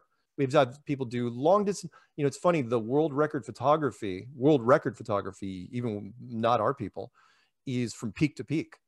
It's the farthest you can see is when you're up at high elevations. Why? Because you're not looking through that much atmosphere. It's much thinner, which of course goes into the question I always get, which is, you guys haven't asked it because you're probably pretty smart, which is, why can't you see Japan from California? Why can't you see Europe from New York? And why can't you see Mount Everest from everywhere?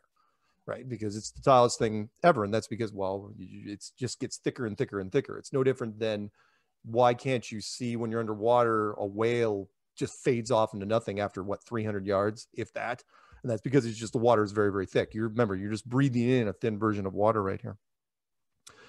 Other experiments you could try, I don't know, do the light experiment. That's kind of fun, cheap, $20. Get a point and click thermometer. I blew out my camera the last time I was doing that. So it's because it's got a laser built into it. With the stars and the galaxy. Oh, can you do anything with the stars? Nah.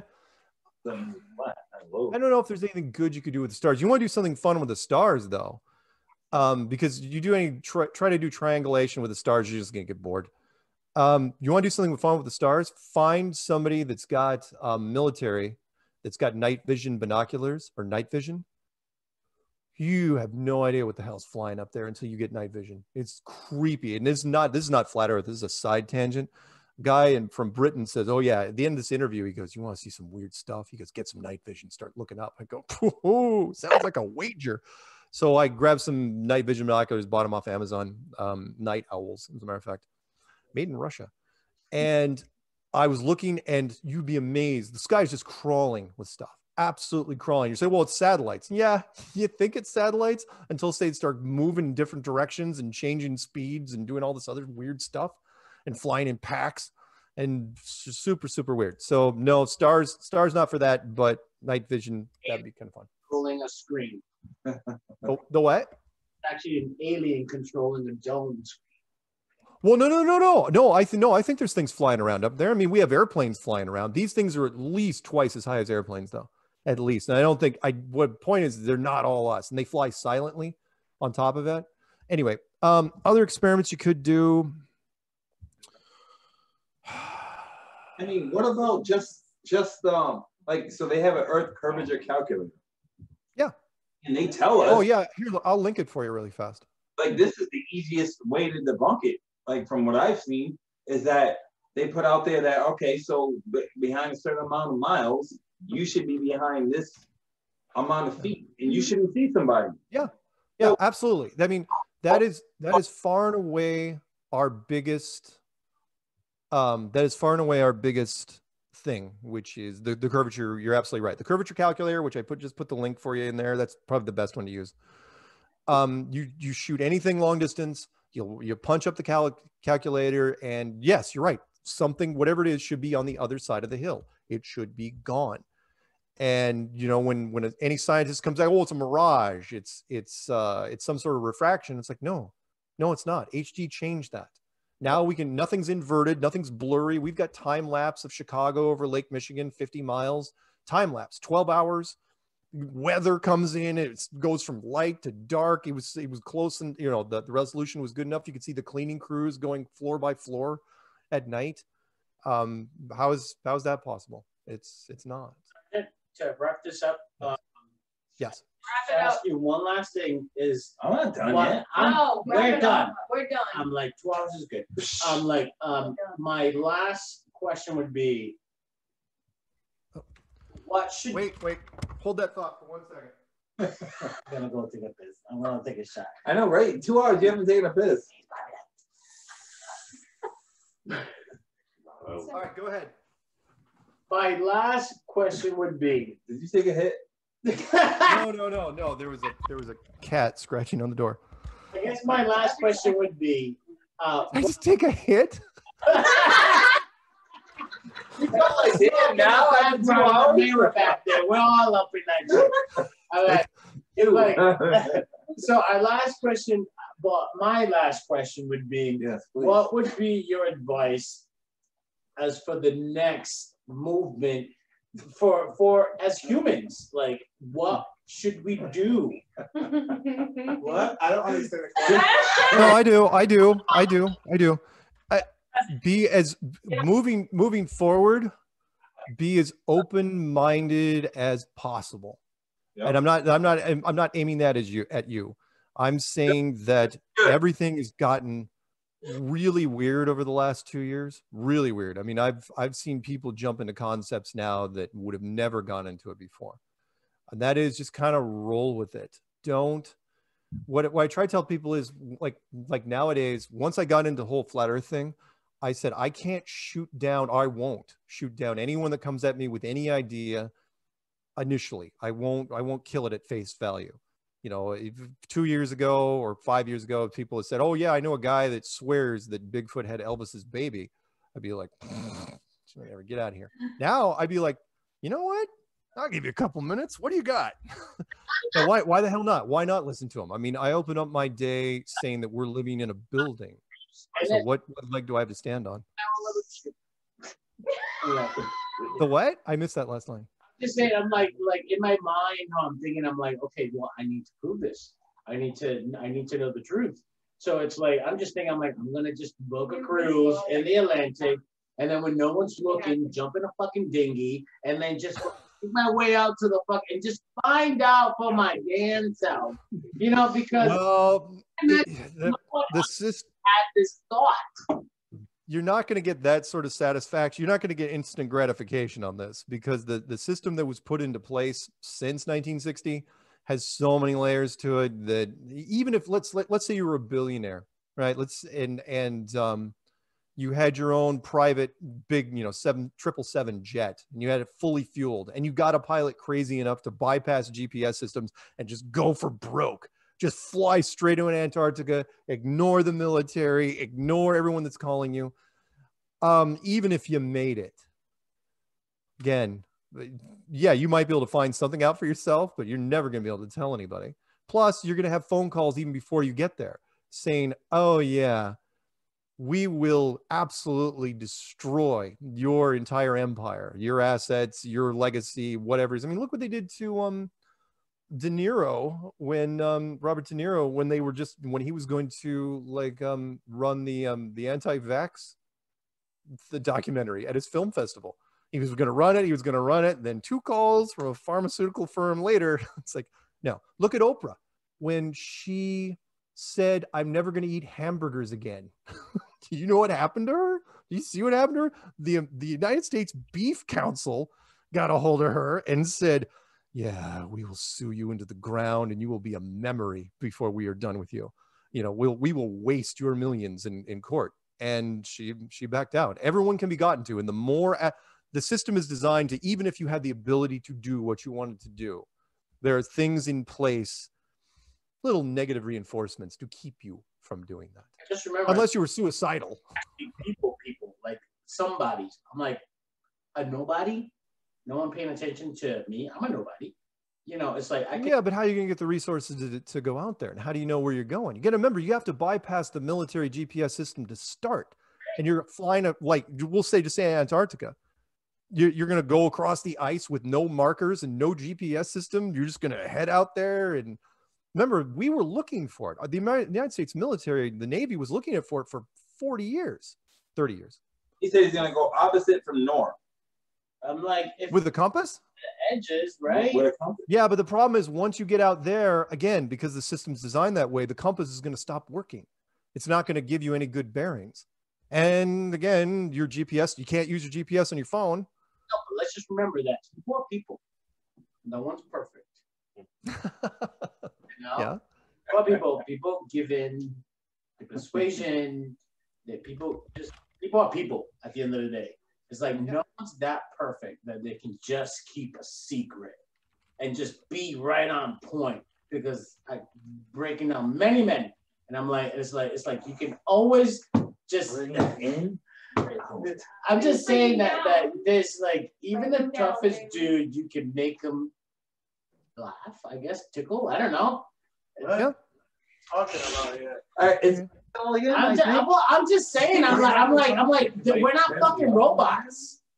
It's like, we're not robots. People are people, and you can, people make mistakes. People talk. Oh, yeah.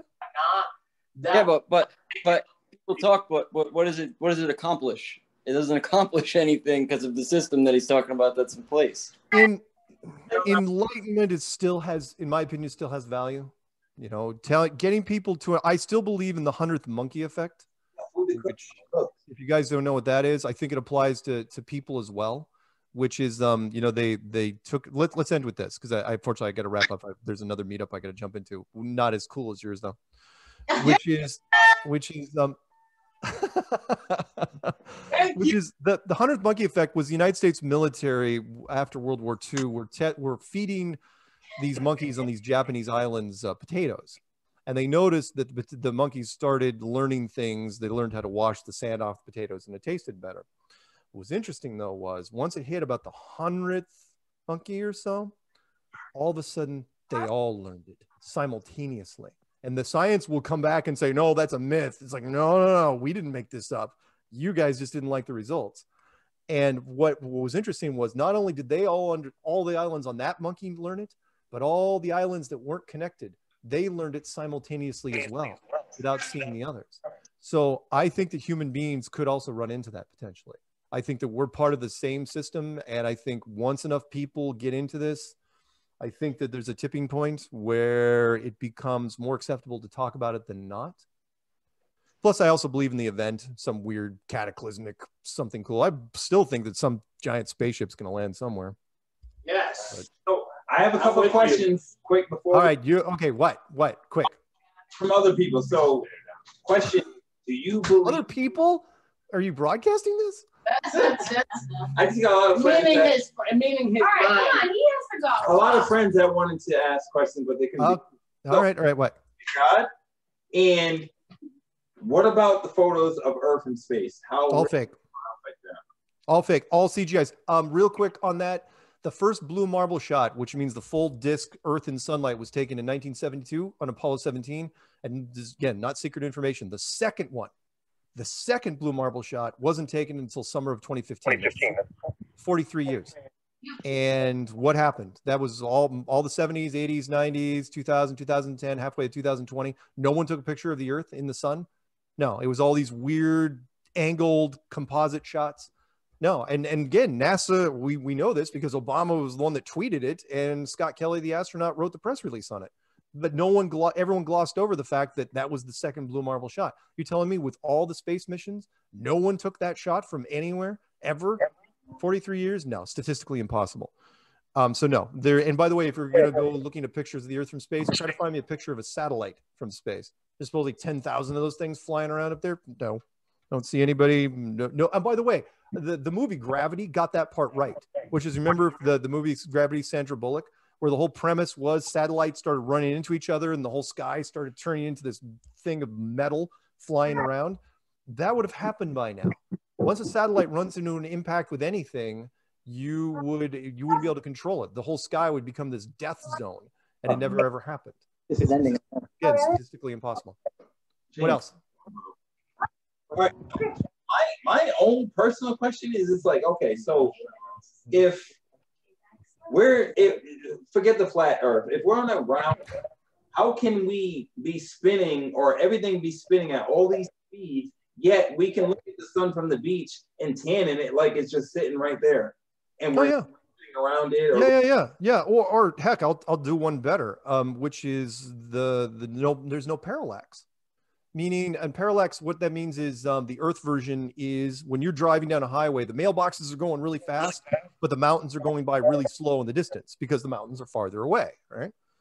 Well, if you have a star that's 4 light years away, another star that's 10,000 light years away, and another one that's even further than that, and we're flying supposedly sideways, our solar system's flying at 2 million miles an hour and has been flying that way for a long, long time.